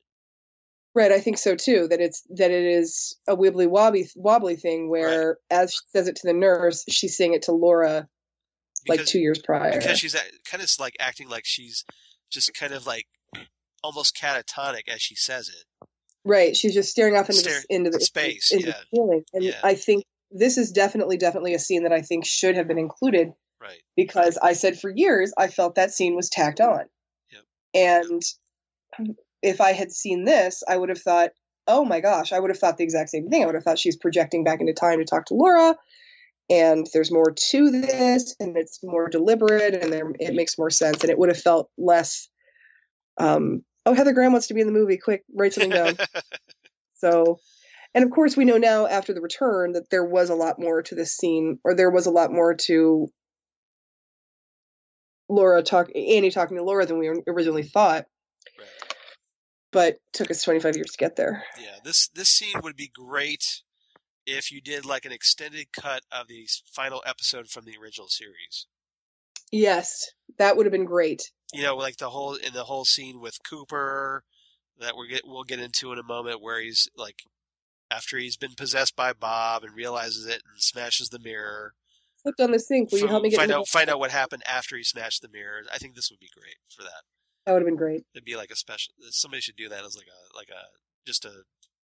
You know, come on, internet. Yeah, show YouTube. Give me that extended cut, internet. Yep. Because I don't have time for it.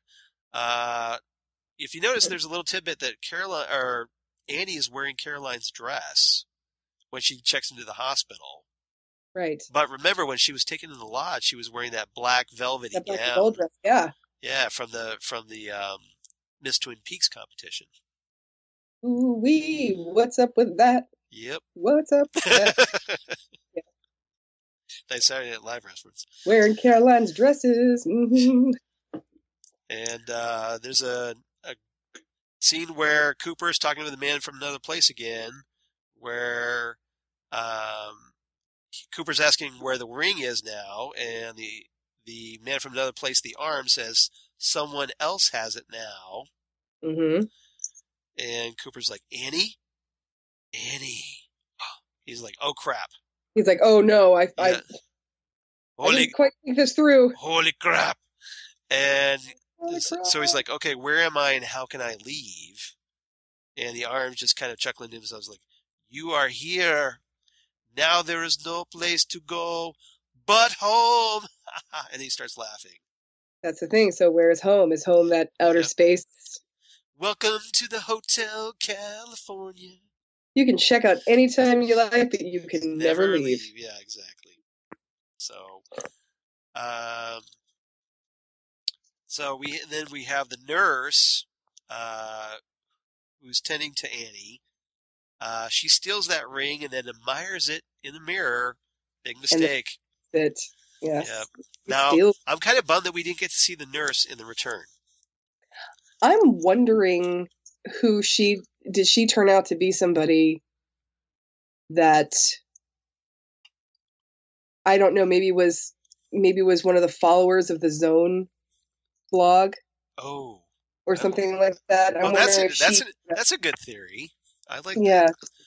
All right, there's more season 4 material right there. Come on, Mark Frost, David Lynch. Let's do it. Yeah, exactly. And then we talked about where that extended that part after what happens when Cooper hits his head in the mirror. Right. And then Cooper tells Harry, "It struck me as funny.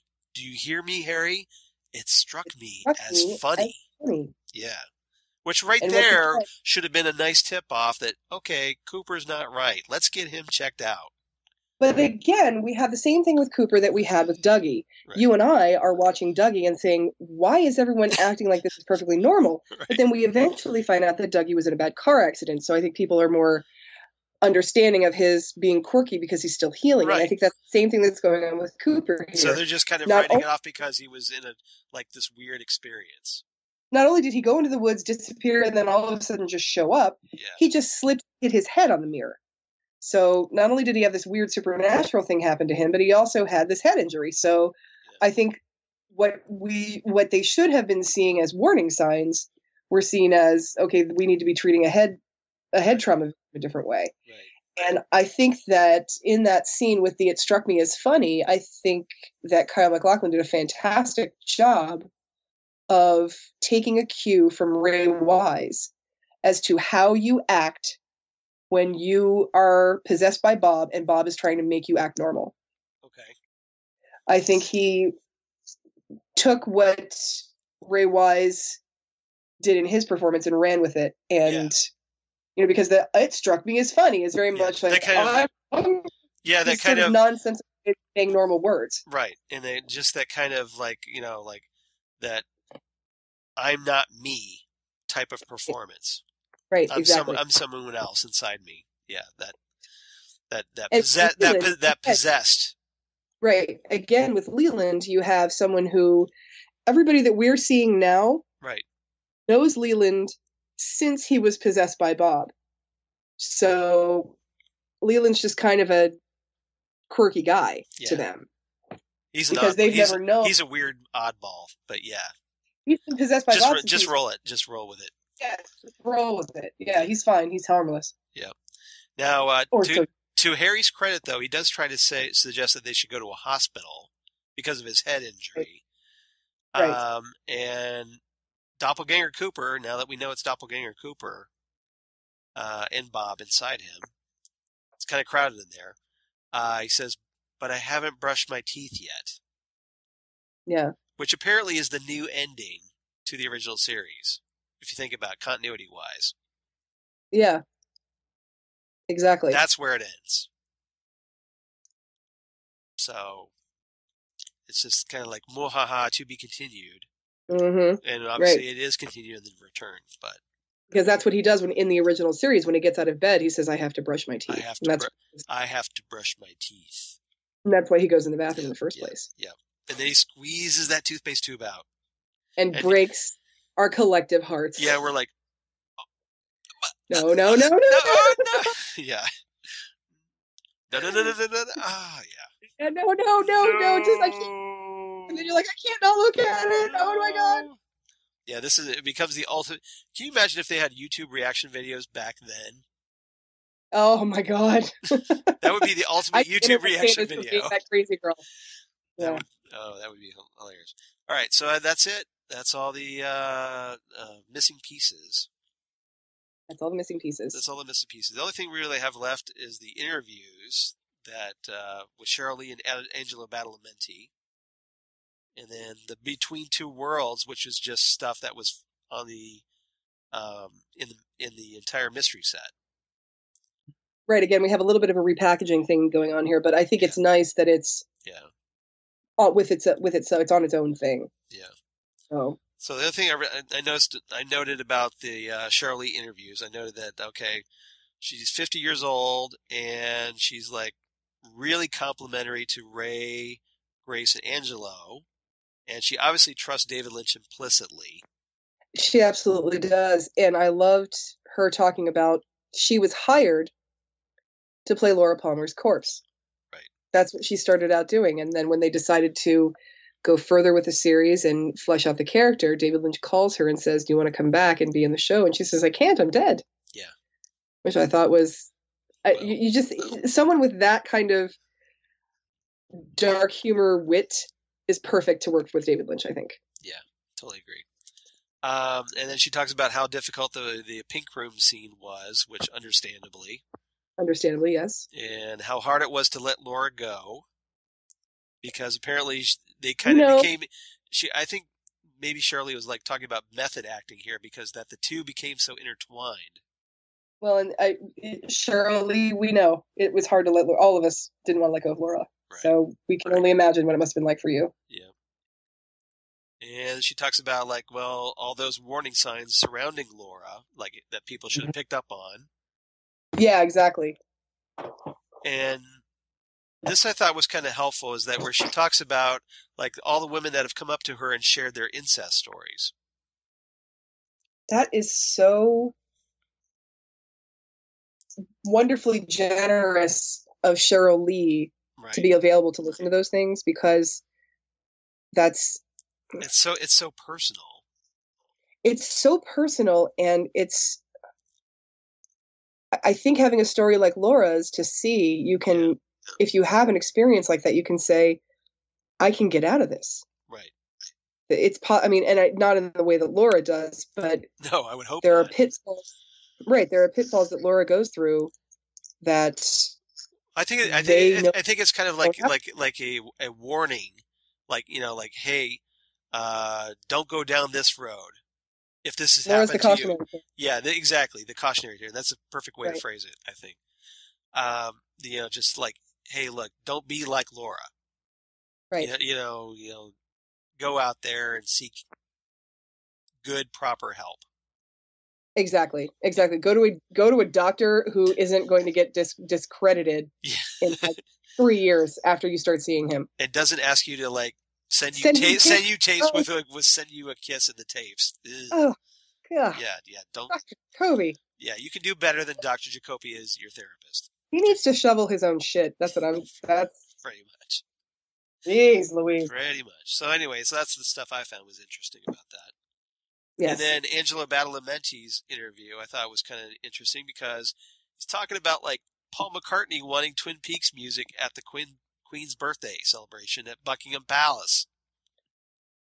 Which is just so rock star to, like, oh yeah, Paul McCartney wanted these Twin Peaks music for the celebration. And I'm just like, you just name check Paul McCartney, like, well, and the Queen celebration in one shot.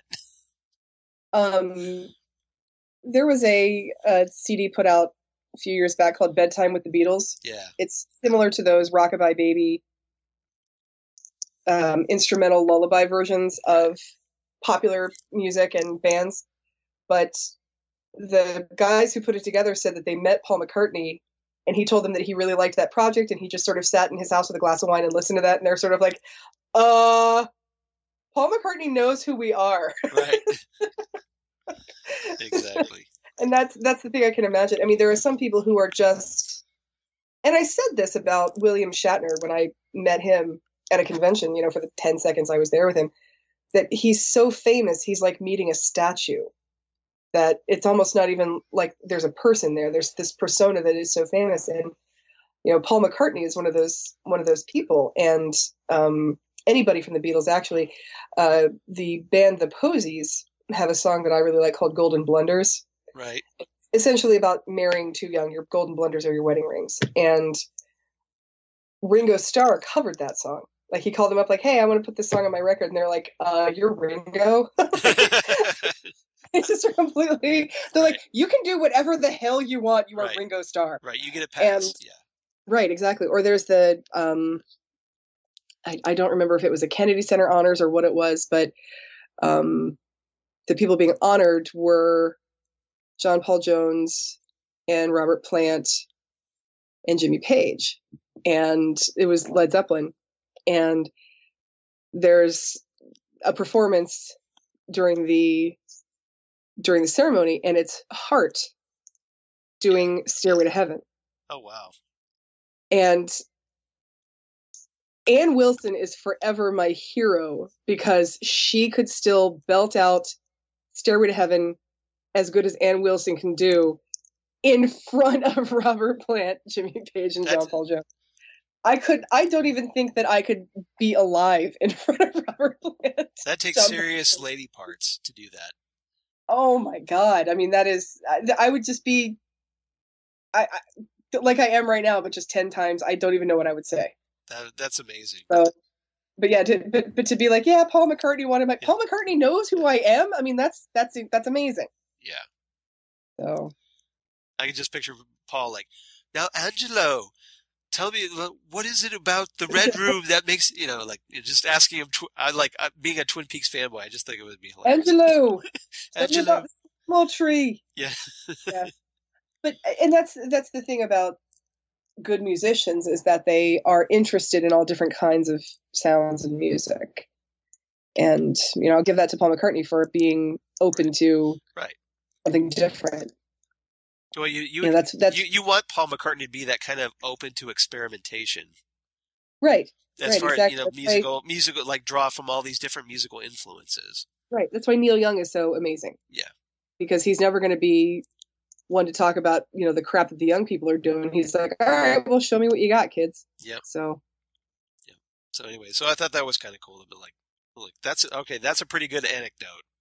Yes. And then he talks about the Queen. Yeah, the Queen was apparently like she had to go because it was time for her to watch Twin Peaks. So that is awesome. So the Queen Elizabeth II, is a Peaks freak, apparently.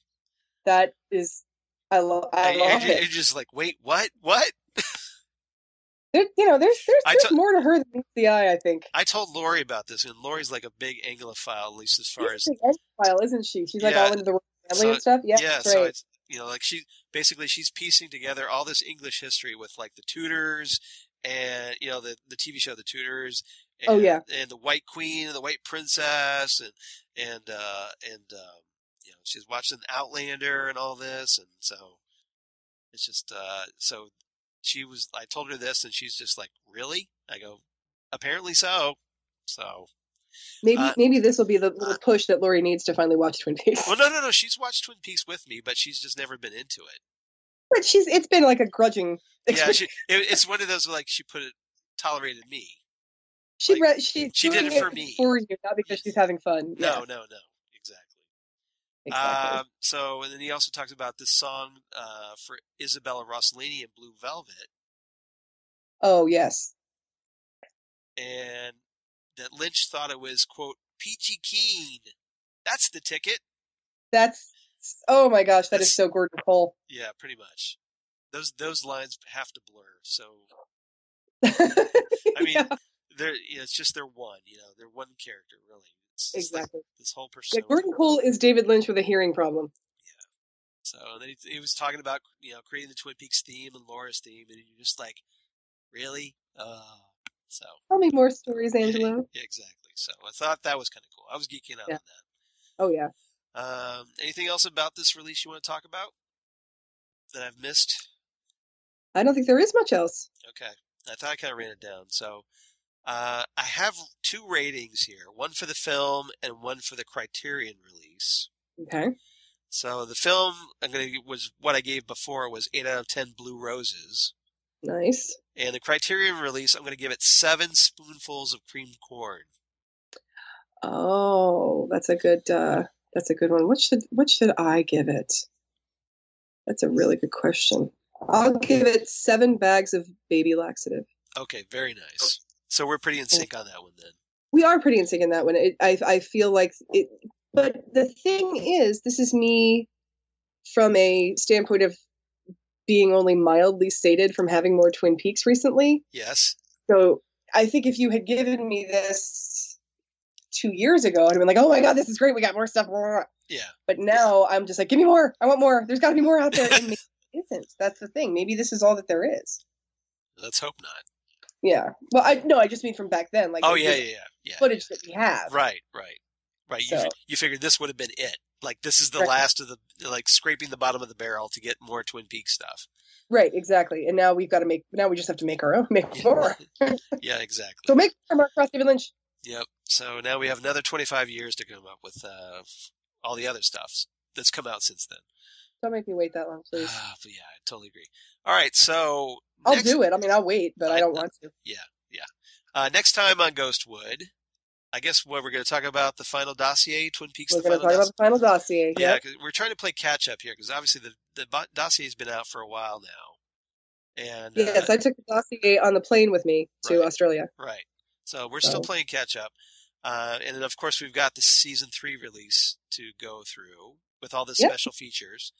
But we might as well, the Final Dossier came out first. So let's do that.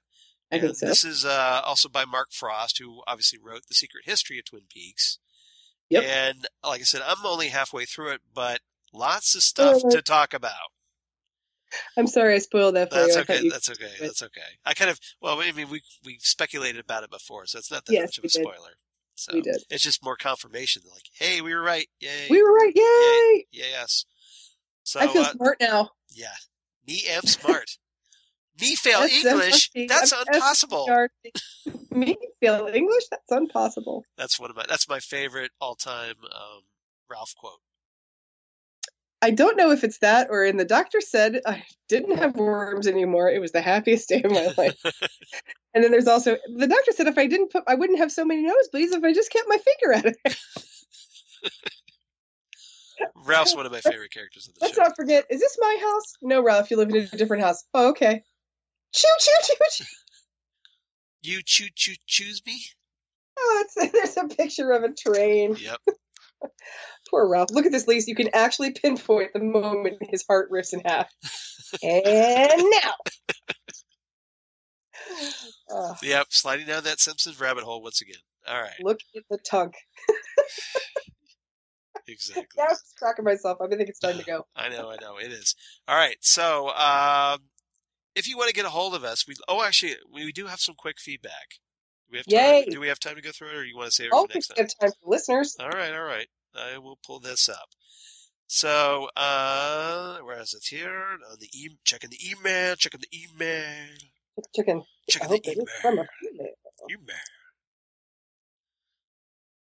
The email. So we got some feedback. Maybe we should start a Strong Bad podcast where we just quote Strong Bad for like 5 minutes and then we're done. We should just do the podcast as Strong Bad. A Strong Bad. Strong Bad podcast. You can be Strong Bad. Ghostwood, the Twin Peaks podcast by Strong Bad. And I could be Senor Cartgage.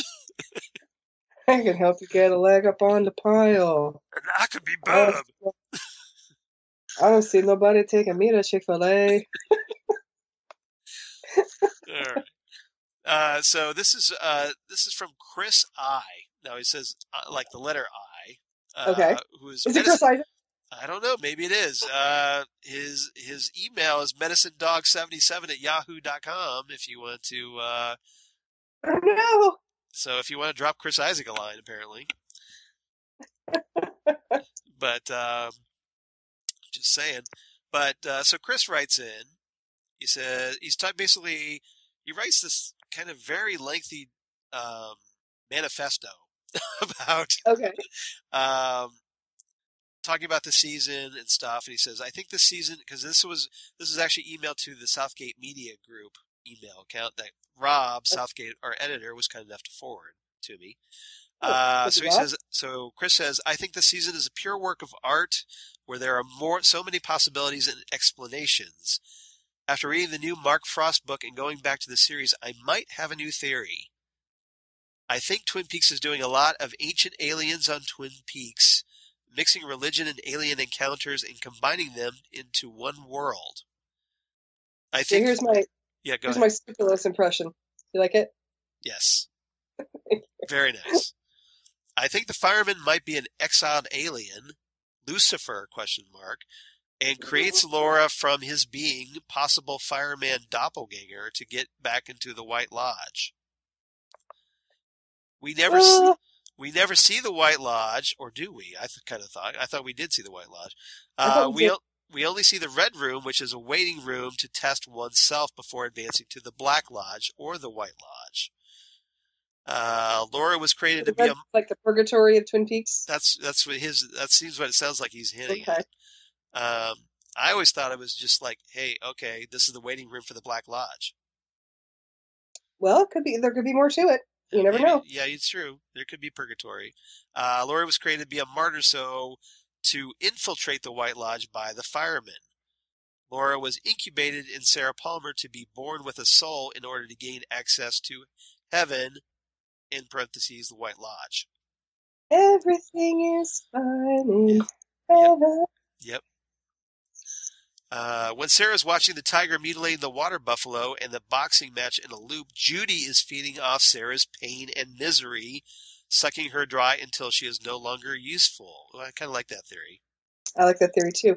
I like where he's going with the other theory. I just don't like the idea of the fireman being a bad guy. Yeah, I don't either.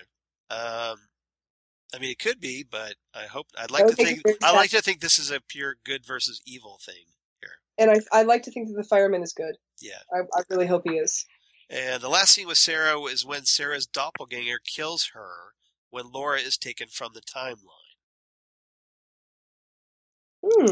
I really considered Sarah's doppelganger. I thought it was more Judy. But interesting idea, though. It's an intriguing idea. So he said the woodsman is asking God a light because they were searching for Laura, the light/essence that came from the fireman. Oh, I like that. The black and white pieces are all different areas of the Black Lodge, an alien spaceship/dimension, ? The woodsmen work for the firemen when Mr. C is shot and they attempt to release Bob, but then put him back into Mr. C because the time wasn't right. I'm not sure about that one. Yeah, that's true. No, he's right that the time wasn't right because Freddie McRubberfist was there. Well, that's what he says next. He says Freddie wasn't there with his Hulk glove to break Bob into the shards that would go. Awesome. Break Bob into the shards that would go back to the Black Lodge. Yes. And then he says, notice when Richard and Carrie enter Twin Peaks, the entire town is empty. No cars, no people around, as if the darkness took over and made it a living grave. Ugh. Yeah, it's kind of morbid. What if Alice Tremond, the owner of the Palmer House, is the wife of Mrs. Tremond's grandson, the magician? We kind of speculated, but that the husband might be the magician, or magic kid grown up. Yeah, magic kid. Yeah, that's true. I like that. Yeah. But again, what year is it? Yeah, that's interesting. Yeah, what year is this? Could there be a link between the Chalfonts, Tremonds, and the Horns/Martells? Not sure about that. Oh, like two great houses? Maybe. Oh, yeah, maybe. When Hawk points to the fire on his ancient Nez Perce map, he says that electricity could be used for good or evil. Laura is that fire electricity that came from the firemen. And she can be both good and evil. Yeah, maybe. The fireman is the angel Lucifer, which means the light bearer, which is passed to Laura, which explains the light when she removed her face. And it was Lucifer who was banished to the sea of nothingness in the plane of non-existence. And the whole series is about erasing the death of Bob, Beelzebub in parentheses, and Laura Palmer in parentheses, who is the Antichrist spawned by the firemen. Laura was supposed to be possessed by Bob to end Lucifer's exile by becoming one with Judy to to end the existence of everything. Told you this was a long manifesto. The alarm in the fireman's throne room let him know that the seal was broken to release the Antichrist, a.k.a. Laura. P.S. Senorita Dido, Zan's favorite. My favorite. Is Lucifer's bride as Dido killed herself in Carthage. Google Dido in Carthage. And sentenced herself to hell. Also, the fireman is old as hell and has on a smoking jacket. And during the Trinity test, along with the Jack Parsons sex magic ritual to invoke the Mother of Abomination, the experiment spewed the entities/demons into the convenience store. This evil began to slowly take over the Black Lodge and town of Twin Peaks, influencing everyone's lives in some negative way. This evil also possessed Mike, who had to cut off his arm to be free from it. Mike seemed like the only Black Lodge entity to really try to help Agent Cooper prevent the end of existence, however, was thwarted back on the path of destruction by the firemen. He's put a lot of thought into this. I do, and I like the amount of thought he's put into it. I like the theory. It's so negative. Yeah. I find the negativity upsetting. Yeah. Doesn't mean he's wrong. Yeah. I find it upsetting. Yeah, I'd like to. Hopefully, there'd be more positivity here. I agree. Yeah. During Agent Jeffrey's Blue Rose case, he came across a criminal syndicate and was pushed through time to the future when he had dealings with Mr. C in Buenos Aires. Then was pulled back in time to FBI headquarters when he was then introduced to Agent Cooper in Fire Walk with Me. He then became trapped in the time machine, and he speaks to both Mr. C and Cooper as if they're one and the same. One and The same. the same. Yep. The fireman then pits Mr. C and Agent Cooper in a race to find the, quote, Grand Central Station of time portals to go back in time to undo the death of Laura, Mr. C, or excuse me, to undo the death of Laura. Hmm. And then Mr. C and Cooper are both in the dark about Judy. Agent Cooper was on a mission to stop Judy by taking Laura and placing her in a different timeline, thus preventing Laura from ever putting on the ring. I believe that Nido, who then turned into Diane, was Judy, and Diane was dead the whole time. What? Yeah, this is where he kind of loses me.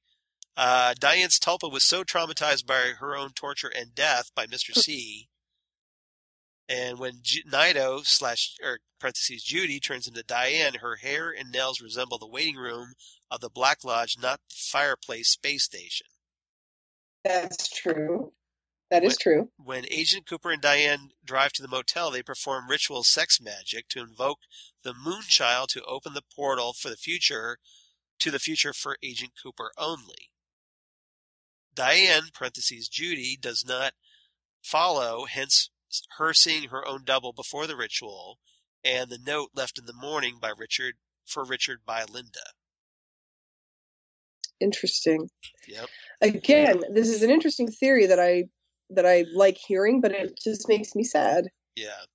Cooper then takes Carrie Page back to Twin Peaks, assuming he has defeated Judy by stealing Laura away. Laura and Sarah no longer live at the Palmer house because Leland killed himself a year after Laura's disappearance, and Sarah was killed by her own doppelganger that was living with her. That's the sound Hawk heard in the house when he questioned Sarah. Yeah. Okay. Cooper, unaware that the Palmer house is now the epicenter, reunites Judy with Laura Palmer, thus collapsing space-time, wiping us out of existence. Wow, that's nihilistic. Well, I can see where he's going with that, where Laura, Laura finally picks up on it and screams, and then we're in the dark. Yeah. So I can see where he's coming with that. Right. While Cooper is trapped in the time machine reliving the past, is it future or is it past? Mm-hmm. The last scene is Laura whispering in Cooper's ear that she is now Judy. Since Cooper... It was my father who killed me? Yeah. Yeah, exactly. Since Cooper took Laura before she put the ring on. Laura's death when she put the ring on kept the world spinning. By taking her before she put the ring on and then reuniting her with Judy completed the possession and our path to darkness / nothingness, which is echoed in a scream at the very last scene. Again, very nihilistic here. Very much so. Cooper failed his mission and was fooled into thinking the Black Lodge was helping him. They pretty much went the same direction as the Sopranos ending when Tony fades to black. And then Journey says, "Don't stop believing." Yeah. Bottom line, Agent Jeffries had one chance to go back in time and ward Gordon Cole, but didn't see how the big picture, so now he is stuck in the time machine. Like literally in the machine. Yeah, apparently. Yeah, he's the tin machine, remember? He's the tin machine. Yeah, he's literally in the machine. Yep. Agent Cooper had 2 chances to save Laura and ended up fulfilling the end of the world prophecy and is now stuck in the time machine as well. Repeating the loop in the waiting room. The moment Cooper's big head appears in part 17 is the moment he made the decision to go back in time, which created a butterfly effect, in a way. Okay. My theory on the sound before Laura vanishes came to me when I saw the very first episode of Twin Peaks Season 1. Audrey is giving the secretary a hard time by twisting her pencil into her coffee cup before pouring it out and having the coffee spill out. It makes the same sound. That squeaky styrofoam is what he's hinting at. It does. That's true. It does. See, I thought it sounded more like an insect. personally. But I can see where he's getting that. Right. See, I was thinking it was like the bug, insect, the noise from the bug that went into young Sarah Palmer. Yeah. That's I what I'm think that's thinking. probably what it was, but maybe That's my theory. maybe they're supposed to be reminiscent of each other as well. Yeah. I don't know. Another theory I have is that all the Lauras we see scream and fly up in the air are all doppelgangers until the end when Cooper finds the real Laura. My theory on how many more theories does he have here? Oh, we're almost done. Okay. My theory. Sorry, Chris. My theory on the Mr. C, Dougie Coop, and Agent Cooper is basically Lynch showing us that no matter how we act, either evil or good, we are all eventually Dougie Coop, being pushed through time whether we want to or not. If we are lucky, Jade will give us 2 rides. Jade, I'll bet she did. Yep. Jade give 2 rides. I'll bet she did. Yep. So that was very lengthy theories from Chris. So thanks, Chris. Yes, thank you for the theory. I said, I like AKA Medicine Dog 77. So AKA Chris Isaac. AKA Chris Isaac. So that's what I'm going to believe, that this Chris Isaac. Yep. I like the thought that was put into the theory, and I find the theory interesting. It makes me too depressed to want it to be true. Yeah. So. I think some of those theories are valid. I'm not sure the entire thing is. So true. But again, this is right now. This is open to interpretation. So every theory is valid at this point, I think. True. But yes, until we get some kind of confirmation that contradicts that. Until Mark Frost and David Lynch tell us for yay or nay. So they need to do that right now. Yeah. At least write another book, Mark Frost. Just saying. Write another book, Mark Frost, please. Yep. Which is fun to live in this world. Right. So that's it. Obviously that was a lot. But thanks to Chris. Thanks to Chris for writing in. And if you want to be like Chris and you got some theories of your own, please feel free to write in. You can reach us at ghostwoodpodcast@gmail.com if you want to drop us a line like Chris did. We would love to hear from you. And or if you want to reach us on the Twitter machine, you can reach us at GhostwoodCast or on our Facebook page, Ghostwood, the Twin Peaks Podcast. So please like us and follow us there. That would be awesome. Yes, please. And then, of course, we're on iTunes, and we'd definitely appreciate that if you rated us, and that helps subscribe to us as well. Yes, thank you, because that helps people find us. And please tell your friends about us if you're so inclined, because we definitely appreciate that as well. We'll be around more often because, there's no more 2-week trips to Australia coming up anytime soon. Yeah, exactly. And we got the holidays coming up, so we can try to get back on track now. Yeah, we're going to want to be stuck in the house and doing nothing. Yep. And hey, look, just happen to have that spiffy new season 3 set. So Shut up, Charles. Just saying. Go away, Richard. But look at Laura. She's so pretty. Oh, it's Laura in the gold ball. Yep. She's so pretty. Yep. Bezos! Shakes fist. But he's the only Amazon that didn't end up on Paradise Island. And, for good reason. He is male. That would be why. That would probably be why. Yep. So, apart from that, Zan, where can they find you on the interwebs? I am on Twitter as Udinax19. And I am on Facebook as Zan Sprouse. And I just was told that my privacy settings have me being very standoffish. Yes. So I'm trying to check my other inbox a little bit more often now. So okay, that sounds good. Yes. All right. What about you, Charles? Be a little more sociable. That's awesome. Well, I didn't know. Somebody said I tried to friend someone, and they said, well, I wasn't sure because I didn't see any photos. I was like, what? You should be able to see photos. And so with Facebook, it's hard to tell because they're always kind of screwy. Yeah, that's true. They change stuff. As for me, of course, I'm at Charles Skaggs on the Twitter machine, at Charles Skaggs on the Instagram. Google Plus for all you crazy kids in the Google Plus. And Facebook, of course, at Charles Skaggs. And my blog of geeky things. If the button will work. It's not working. Why do you know it work? Push the button, Frank. Damn good coffee. And hot. There you go. Operator error, as always. Damn good coffee and hot, where I talk about all the stuff we cover here on the Twin Peaks podcast, Ghostwood, including also other things, any David Lynch things that are related, also comic book and sci-fi goodness, and talk about my other two podcasts.